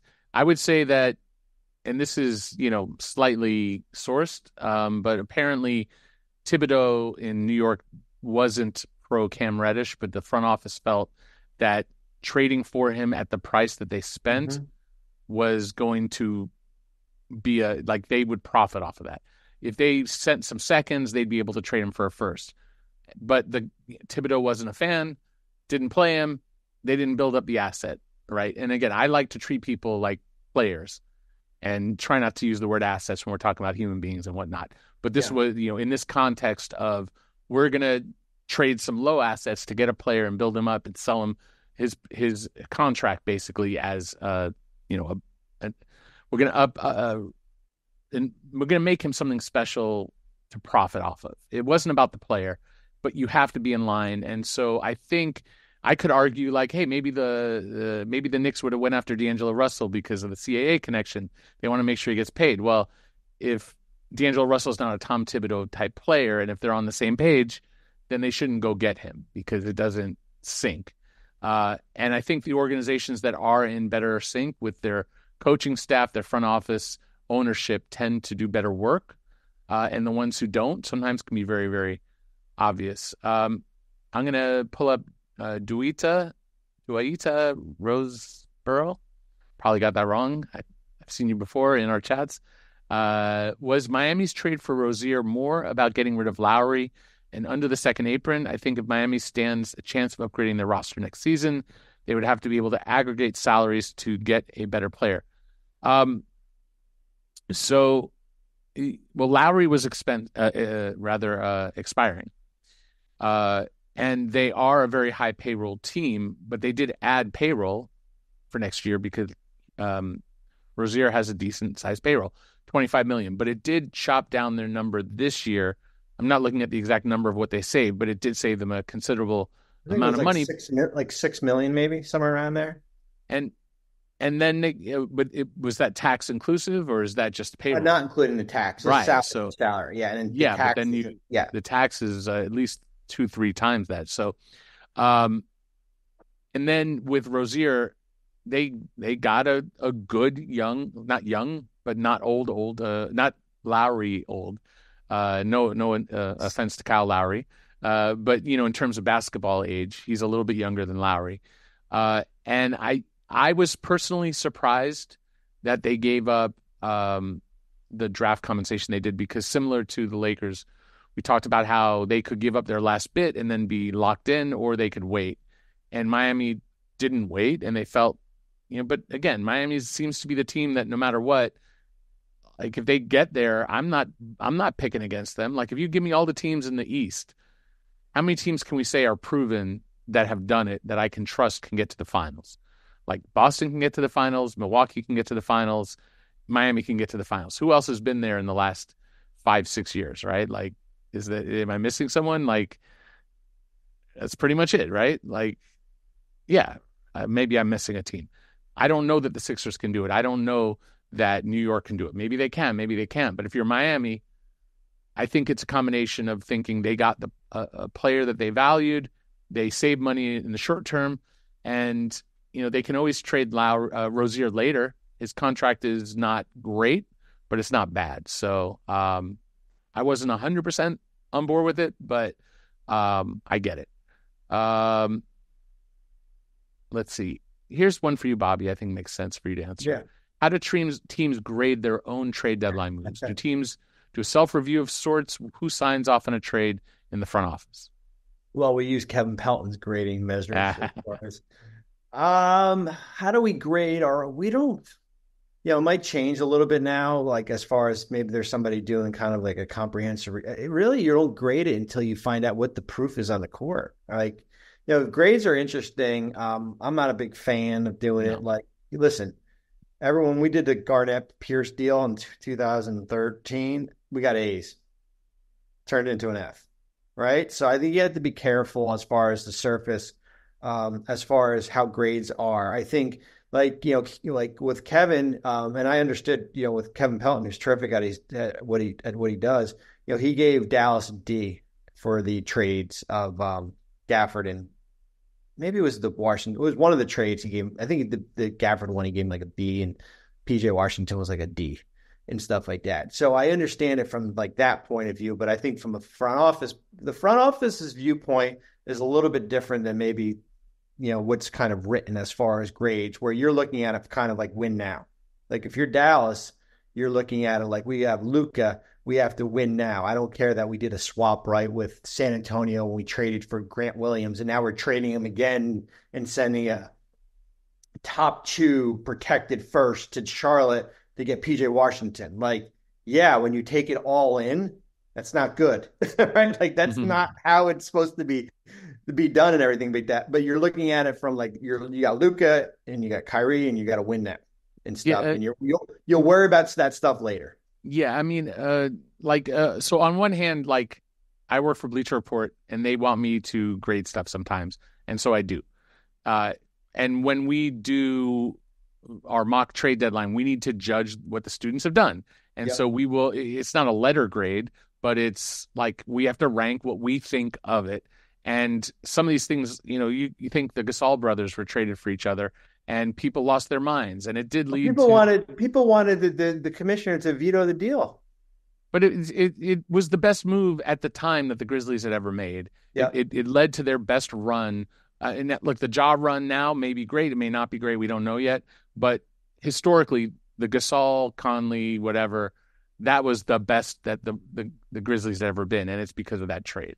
I mean, one example of grading the individual parts, if you looked at what the Suns did the year that they got Ricky Rubio, one of the trades was like they paid the Pacers to take TJ Warren, who became like the star of the bubble, even though he didn't make the play-in or the playout. I guess he didn't actually make it, but TJ Warren was like absolutely incredible.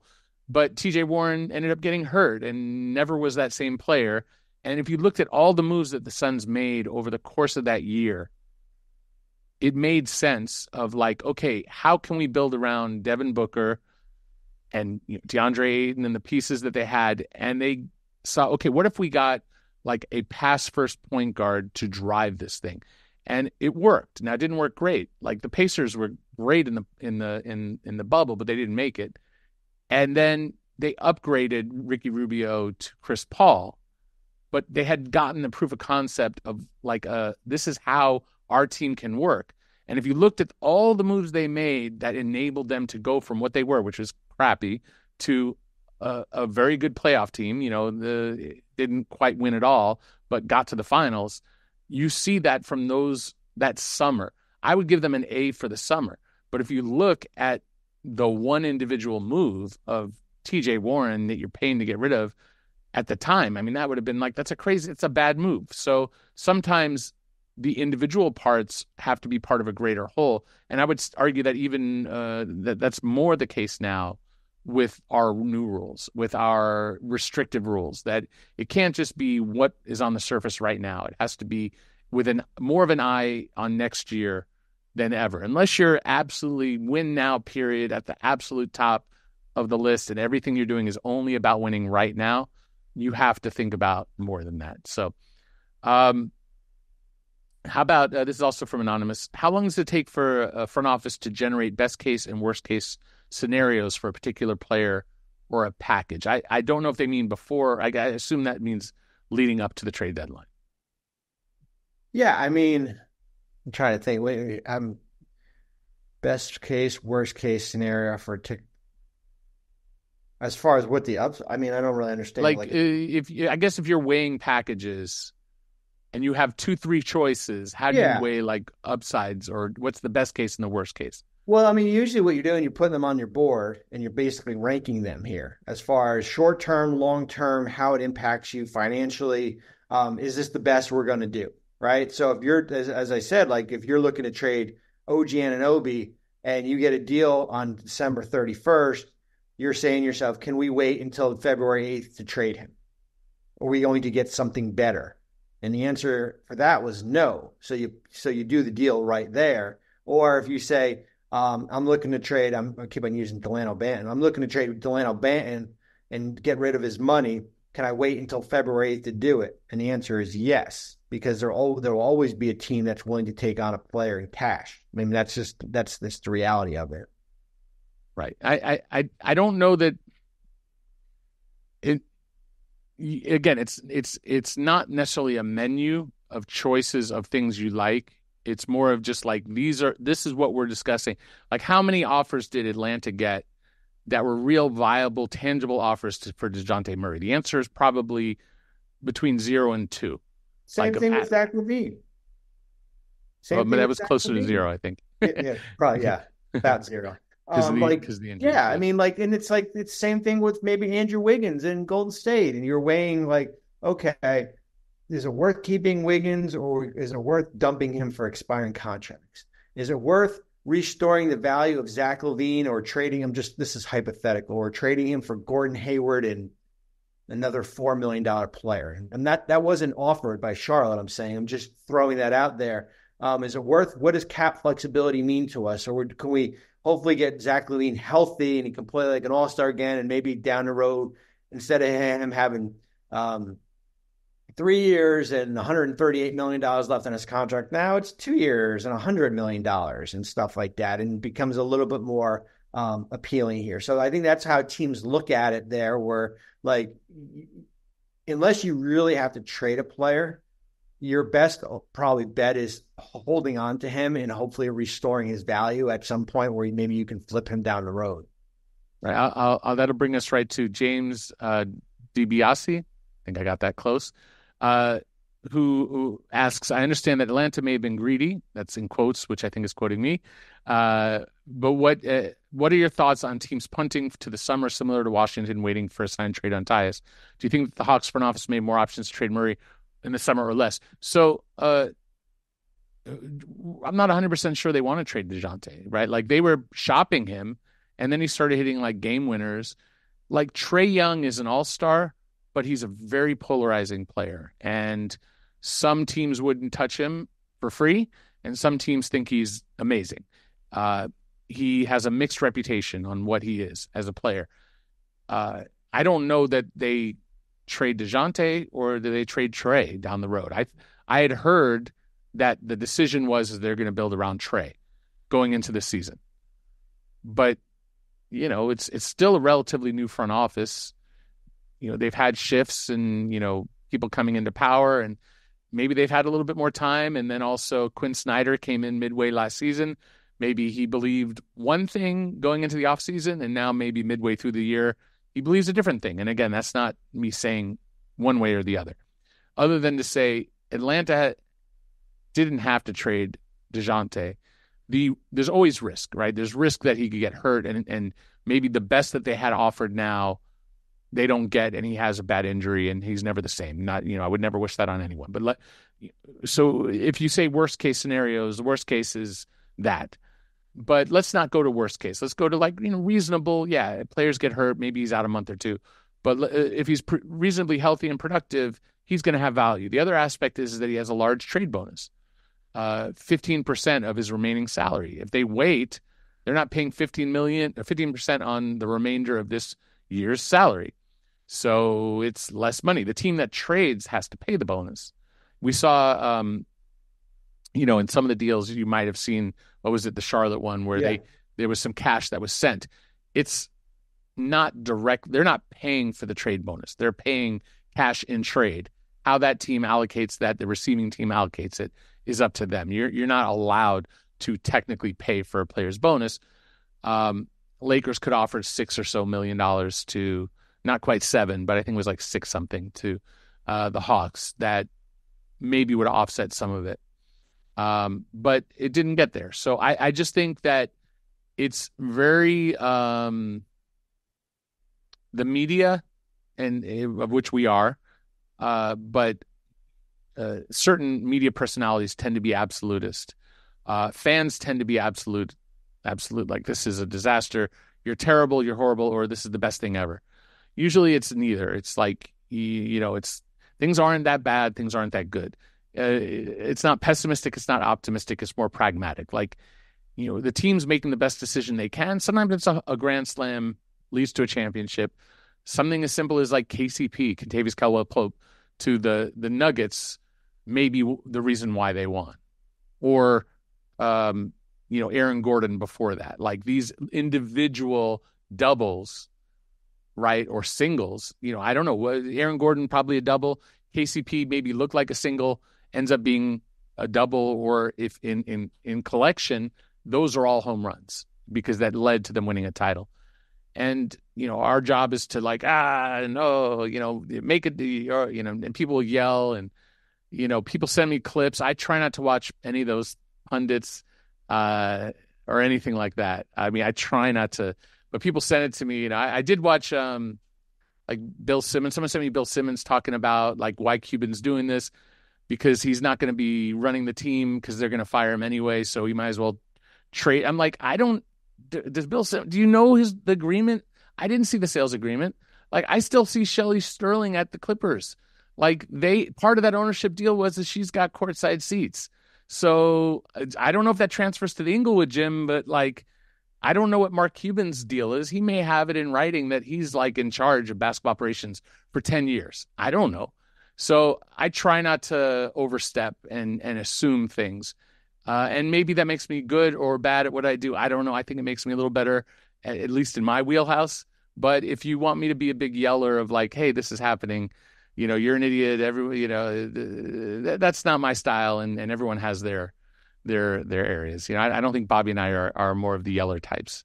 I try to stay away from that. I did it once and it didn't work out well. So. Not a yeller. Hot take, Not a big guy. Hot takes. I mean, it's important to have an opinion. I don't want to say we don't give opinions.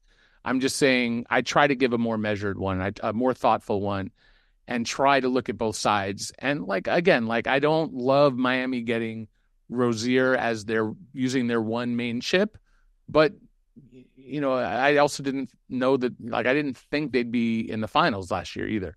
So I'm willing to not go by my ego as like, oh, I know better than they do, right? So some things are obvious and some things less so. So, all right, I guess we still have let's grab a couple more. Then everyone can go back to watching 11 games tonight. It was a lot of I got games. one here. Levy Peters asks, why did they waive Spencer Dinwiddie, the Raptors? Well, you want to go into that? Listen, Dinwiddie had to be waived by the 1st of March to become playoff eligible. Toronto was going their lottery team here.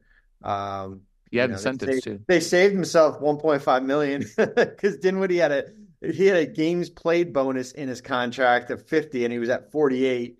That's a big reason why he signed with the Lakers for their rest of their mid-level, non-tax mid-level exception.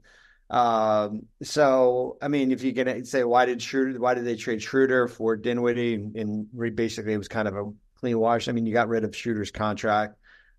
Brooklyn, it was a no-brainer here. So I think if you're when you signed Dennis in July, it was under different set of circumstances, right? He was probably your point guard. You get Emmanuel Quickly in a deal now. Quickly is your point guard this year and next year, and you move Schroeder to a different place that he has a more increased role, let's say.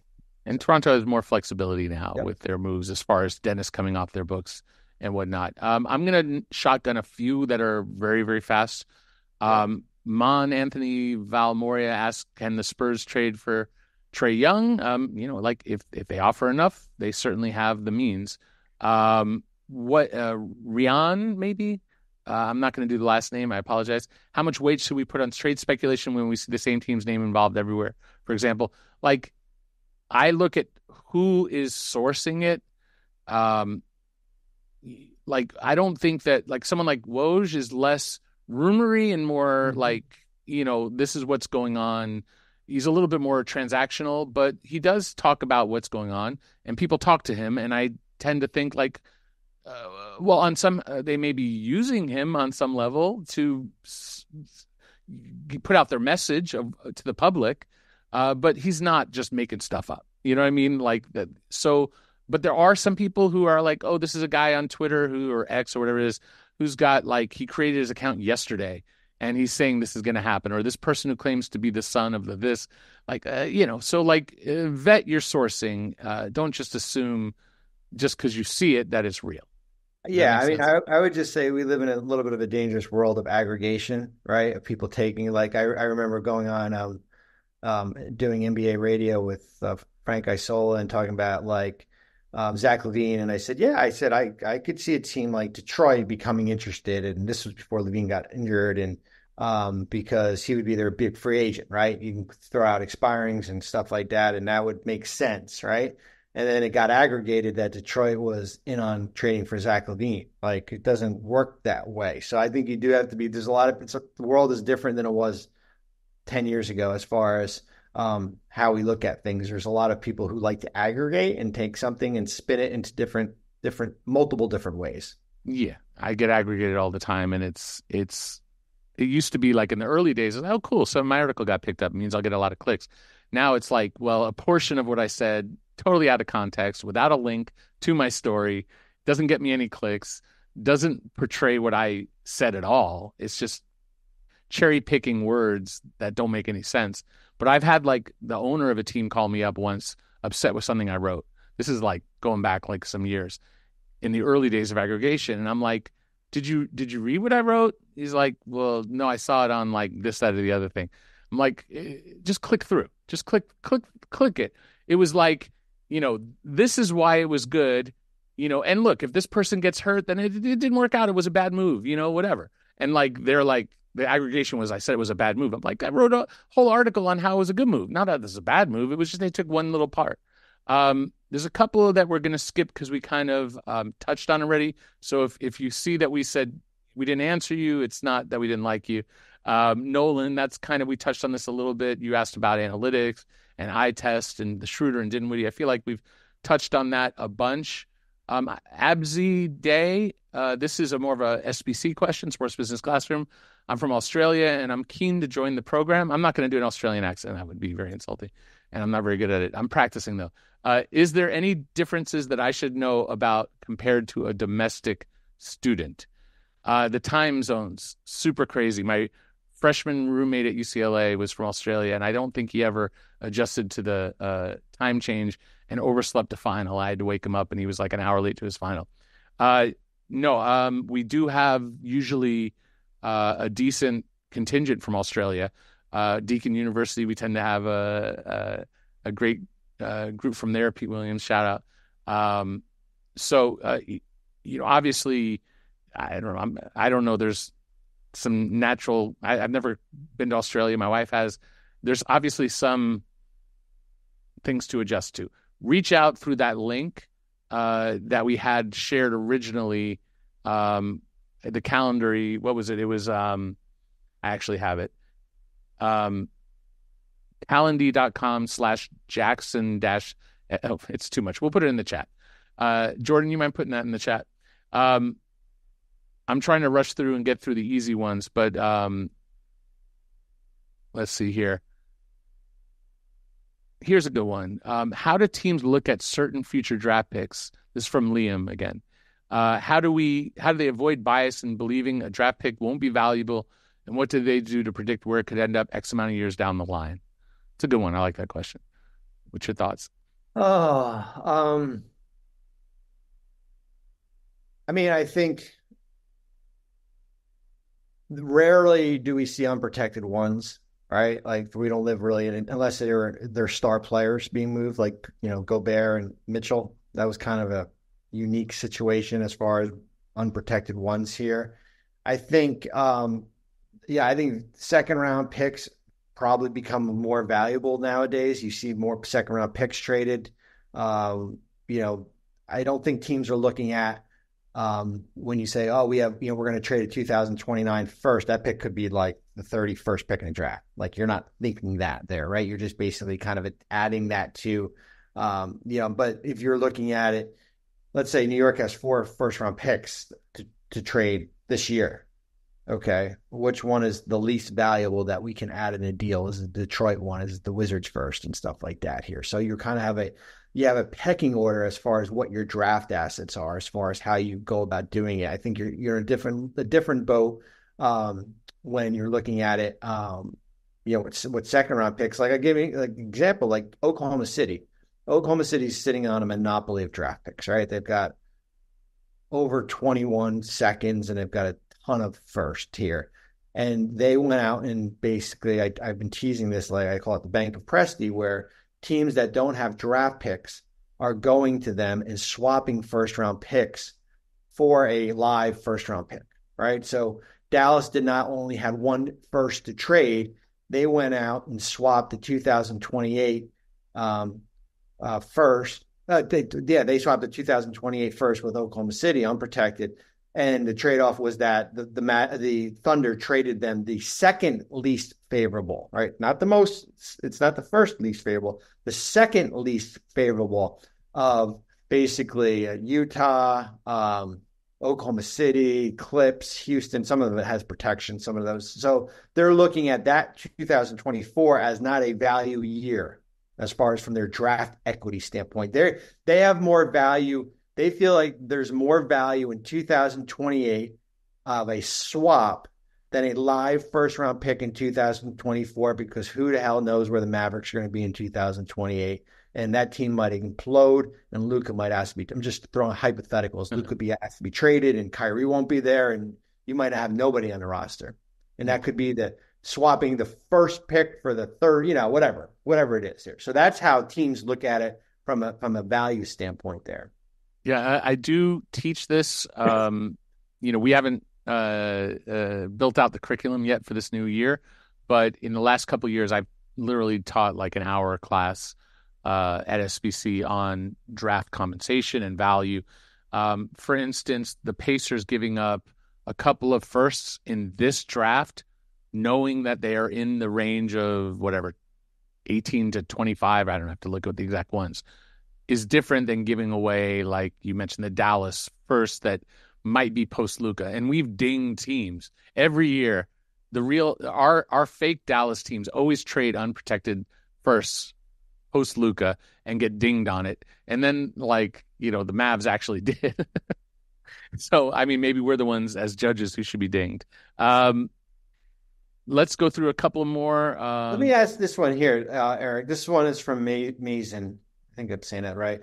Wanted to ask about the way around trading players that cannot be aggregated, but doing so. For example, the Wizards trading Gallinari and Muscala together to the Pistons for Bagley, Isaiah Livers, the Knicks having Malachi Flynn in a deal to the Pistons that dealt with Burks and Bogdanovic. How are teams working around that? Is well, it's all it's when you look at trades, it's not the totality of the trade.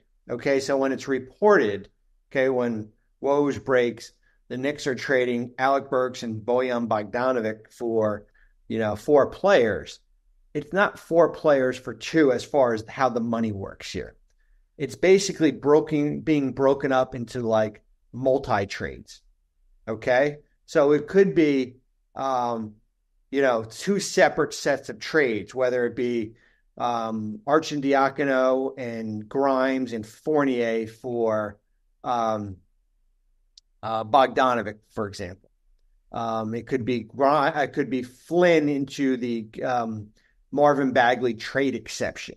Like they're multi layers to the trade.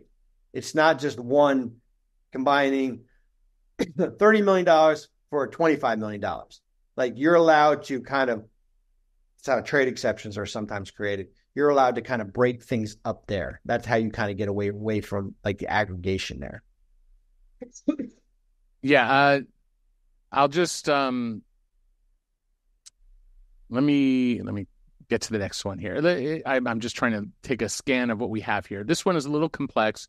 It's from ATZ, and I'll just summarize. They're basically asking about aggregation. You can't combine exceptions. There's a question asking basically, can you take and I'll summarize. Can you take 2 trade exceptions worth $10 million to take in a $10 million player? I think that's the bulk of it. It's a long question. The answer is no. You can't combine exceptions. When you're trading a player, you want to look at it as like look at them as like their salary becomes an exception, right? So if you're combining, you can't combine exception. I guess that doesn't work because you can combine players into an aggregation. So you can't aggregate a player with a trade exception, or you can't combine 2 trade exceptions is the short answer. I did want to answer this one. So he's saying it's using 2 $5 million players. So clarifying, it's using 2 $5 million players into 2 $5 million exceptions. That's legal. Like if you have, if you have 2 5s and you're taking in 2 5s, no problem. But if it's 2 5s to get to a 10, now we got a problem. Okay. Kyle Crail asked, why is there a trade deadline? Because you can't be there's a point where we need a deadline. Can't be trading players up until the last day of the season, all kinds of circumvention issues. Generally, when I get a question like this, the best answer in this circumstance is to just give you one word answer is because. It's just because. This is the way it is. This is a better question to ask it in summer when we can have like a long conversation in office hours about this. I do want to hit this one. Amit is asking about, should the Lakers have gone in a different direction entirely, opted in Beasley? Bamba didn't have an option, but they could have guaranteed him and then used that as expiring. So in theory, you could say that's a possibility. Sure, they would have had more outgoing salary. But just because a player's expiring doesn't mean that there's a taker, right? Like who?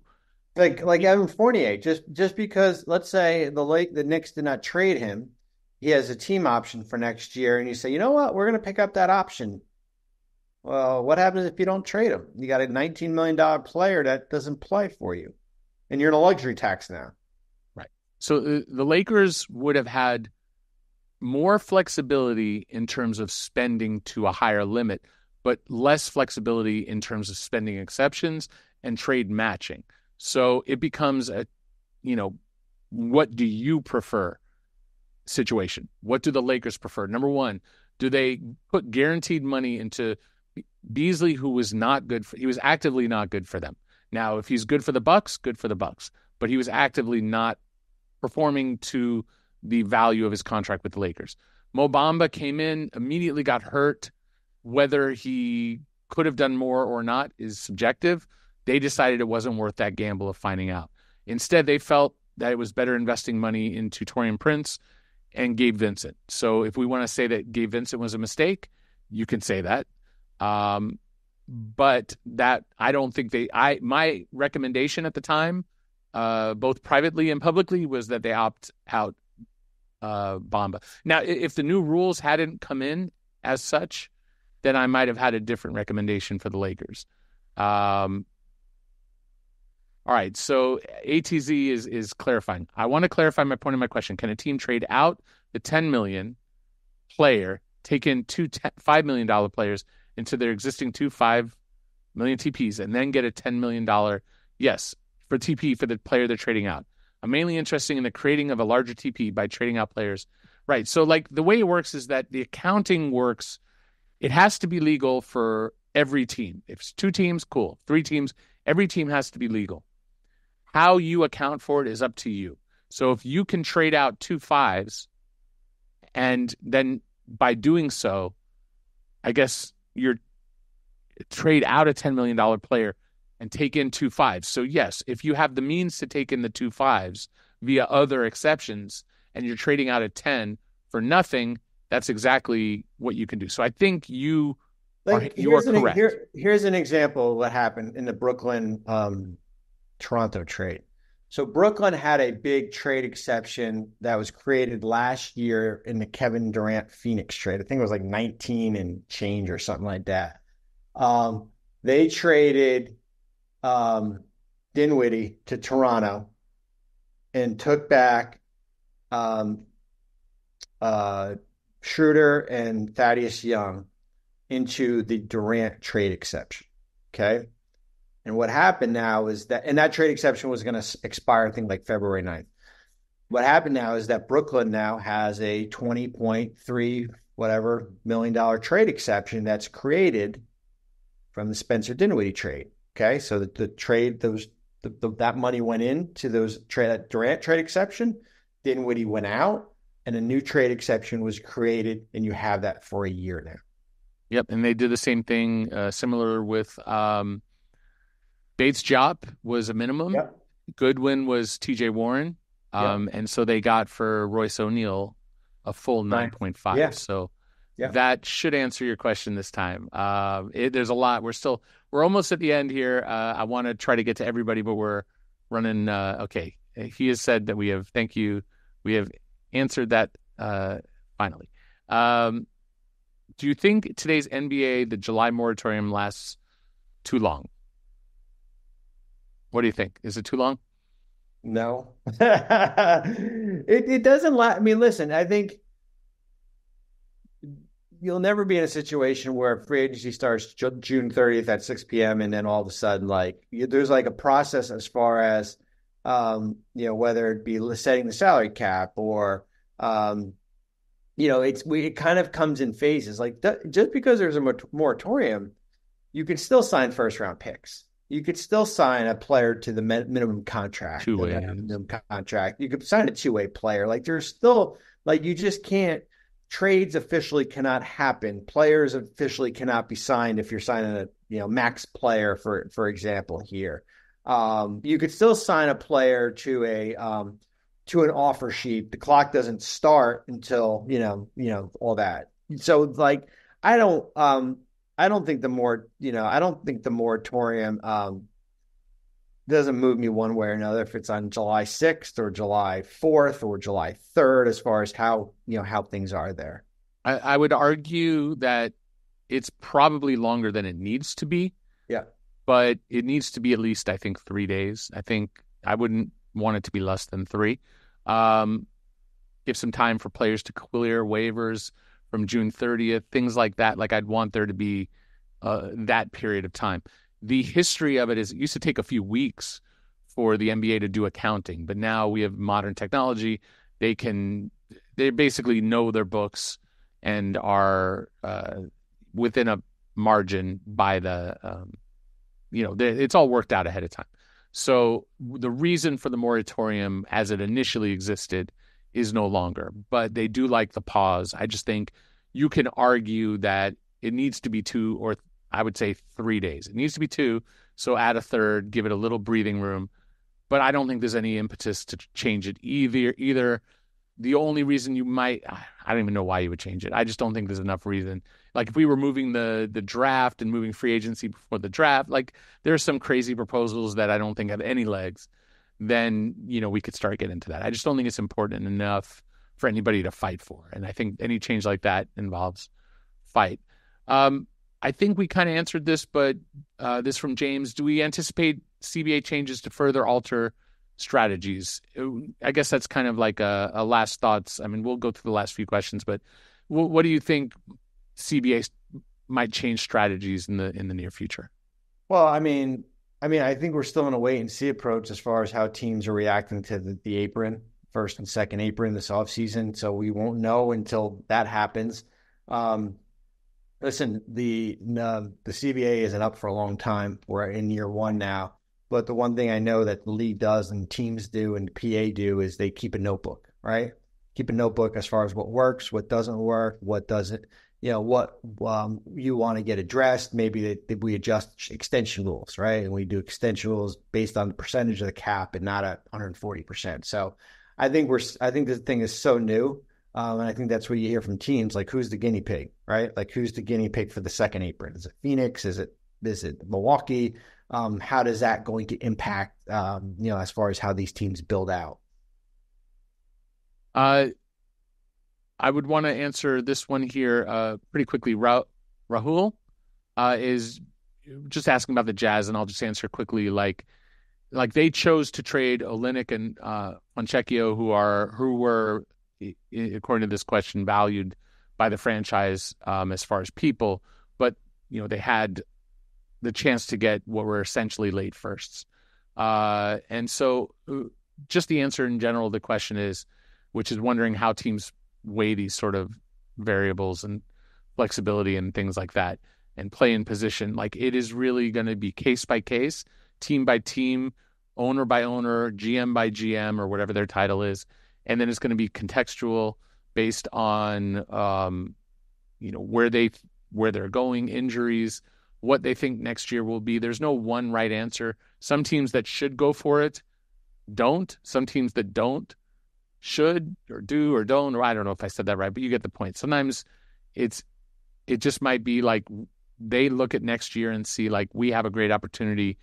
Let's go make sure we have the best shot at Wembanyama. Then, whatever. So it's always going to be subjective.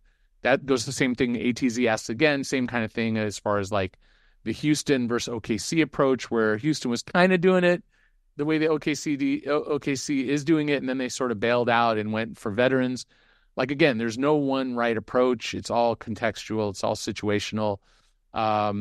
It's much easier to break down a good team than it is to build one up. It's much easier to trade good players and get picks for the future than it is to convert those picks into great players. That leads to a team that can win a championship, or at least compete at the highest level. I'll ask, we'll try to wrap this up here soon. Anonymous attendee asked, how did the Pistons successfully escape the situation they were in where they had too many players? For example, they waived Daniel House before having him on the roster of 15. Did not think this was allowed. What's reported when a trade happens and when the trade call happens are two different things. Okay, so just because it's reported and it made it look like Detroit had 20 players on their roster, they didn't. I mean, what happens is that you stack your trade calls, right? And most of these trade calls is that the player doesn't have to report and the player doesn't have to pass a physical. So basically, you do your trade call.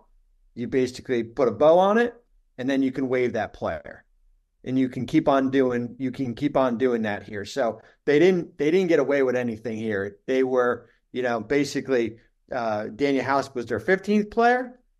They waived him. Now they got an open roster spot. Now they can go out and do a different deal here. So it's just a matter of kind of how you stack your trade calls there. We can get through this one real quick. Abzi, I don't think the Bulls are rebuilding from their point of view. So if you're asking how they should rebuild, they're not. Or if they hurt their leverage, I don't they think came out and said they're not. I don't believe they believe that. So again, you have to put yourself in the shoes of the decision makers who are in positions of power, not with our fan hats or whatever. Vincent asks a question about basically how do teams coordinate around a new CBA to know where things are going and strategy. And I'll just say that like some do more of intel gathering than others in terms of talking to the NBA, talking to the MBPA, talking to whoever might have some information and maybe do a better job of anticipating where things might go. When we had the 26, this is not a CBA related question or answer rather, but like when the Celtics saw the TV deal kicking in, everybody spent crazy money and they didn't. They spent money on like really short, mostly non-guaranteed in the second year deals. Was it Tyler Zeller or Cody Zeller or one of the Zellers or something like that? And they didn't do the Mozgovs and they didn't do the Joakim Noah or the Hinmies or the long list of bad contracts. So that doesn't 100% address the CBA, but that addresses understanding the trends and where things are going. And sometimes teams can get ahead of it. And sometimes no matter how hard you try, you can't. So the last part of your question says, how do you have a trade deadline strategy so it's close to foolproof? The answer is it's just not possible. Like it's really, you make the best decision with the information that you have that everyone can live with. And a lot of times it's from choosing from options that you don't like. So it might even be the least offensive option. All right. And then, Bobby, I just want to wrap us up here. Christopher does ask a question I don't think we're going to get into right now. Christopher, reach out to us privately on Twitter, the questions about insurance policies and, that's kind of out of the scope of today. It is a good question, but we're going to skip that one. No offense. Reach out. We were happy to answer it later. And then ATZ does ask a good question. Thank you for all the questions from you and from everybody else. But this is the last one we'll answer. Do you think you'll ever create a set of tools to allow people to run mock off seasons or mock trade deadlines among their own friends, social groups beyond the Immersive, basically in Vegas, as he's been using or they have been using Google Sheets, and it's a lot of work. So I know that Sports Business Classroom, we're always looking for new ideas and new programs, and I have a software development background and a lot of fun tools that I work on. So I would not say that it's actively in plans, but it's a great idea. And sign up for SBC. Maybe you can help us spearhead that next year. So, but yeah, I think that's it.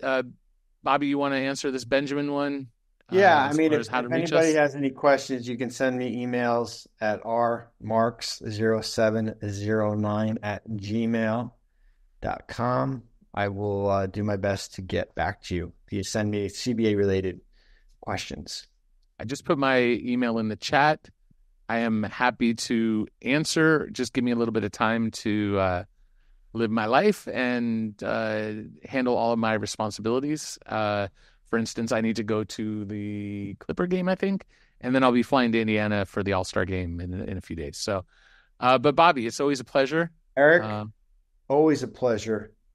Safe travels to All-Star Weekend, my friend. Indiana. I've actually never been to Indiana, so I'm looking forward to it. I've heard it's terrific. Yeah. All right, I'm looking forward to it. So, just a reminder: basketball, business of basketball, immersive experience. Jordan, do you want to pull up that first slide again, just so that the people on the way out can just remember where to sign up? Space is limited. Like I'm not a salesperson, Bobby. We're not salespeople. We're more function people, right? So we're not sitting here and saying, oh, you got to sign up quick and all that. Like the reality is it sells out. And so if you want to be a part of it, signing up earlier is better. And then there is a discount if you sign up via early bird registration. So like, why wouldn't you want to sign up early to guarantee your spot and to save money? So if you're going to do it early. These are all the details. Bobby, you have any last thoughts? No, enjoy All-Star break. Everyone out there, get away from basketball for a little while, and then we get the stretch run. It will be the playoffs in no time here. So if you're a team in the Western Conference, buckle up, man. It's going to get pretty exciting here. But everyone stay safe out there. Oh, I do believe that this should be viewable later via the same link. Yeah. So it'll take a minute. So we usually get a question. My friend missed this. They want to watch it. Or if you want to rewatch, it should be viewable at the same link that you came here. They may need certain of our staff, our great staff at SBC and Hall Pass probably need a little bit of time to, upload stuff. But yes, it will be shared again as well. So thank you so much, Bobby. Always a pleasure. Thanks, Eric. And there you have it, my friends. I hope you enjoyed our 100th episode. If you did, make sure to share it with your friends, post it on social media, and subscribe and review. Let us know you listened, and if you enjoyed the episode, tag us on your IG story at Sports Business Classroom. Let us know that you're listening and what you thought about this episode. And finally, text it to a friend and spread the message of getting better every day. This episode is also brought to you by Hall Pass Media, a full-service marketing agency that specializes in brand consulting, event management, digital marketing, and creative design. For more information on Hall Pass Media, go to hallpassnetwork.com. That's hallpassnetwork.com.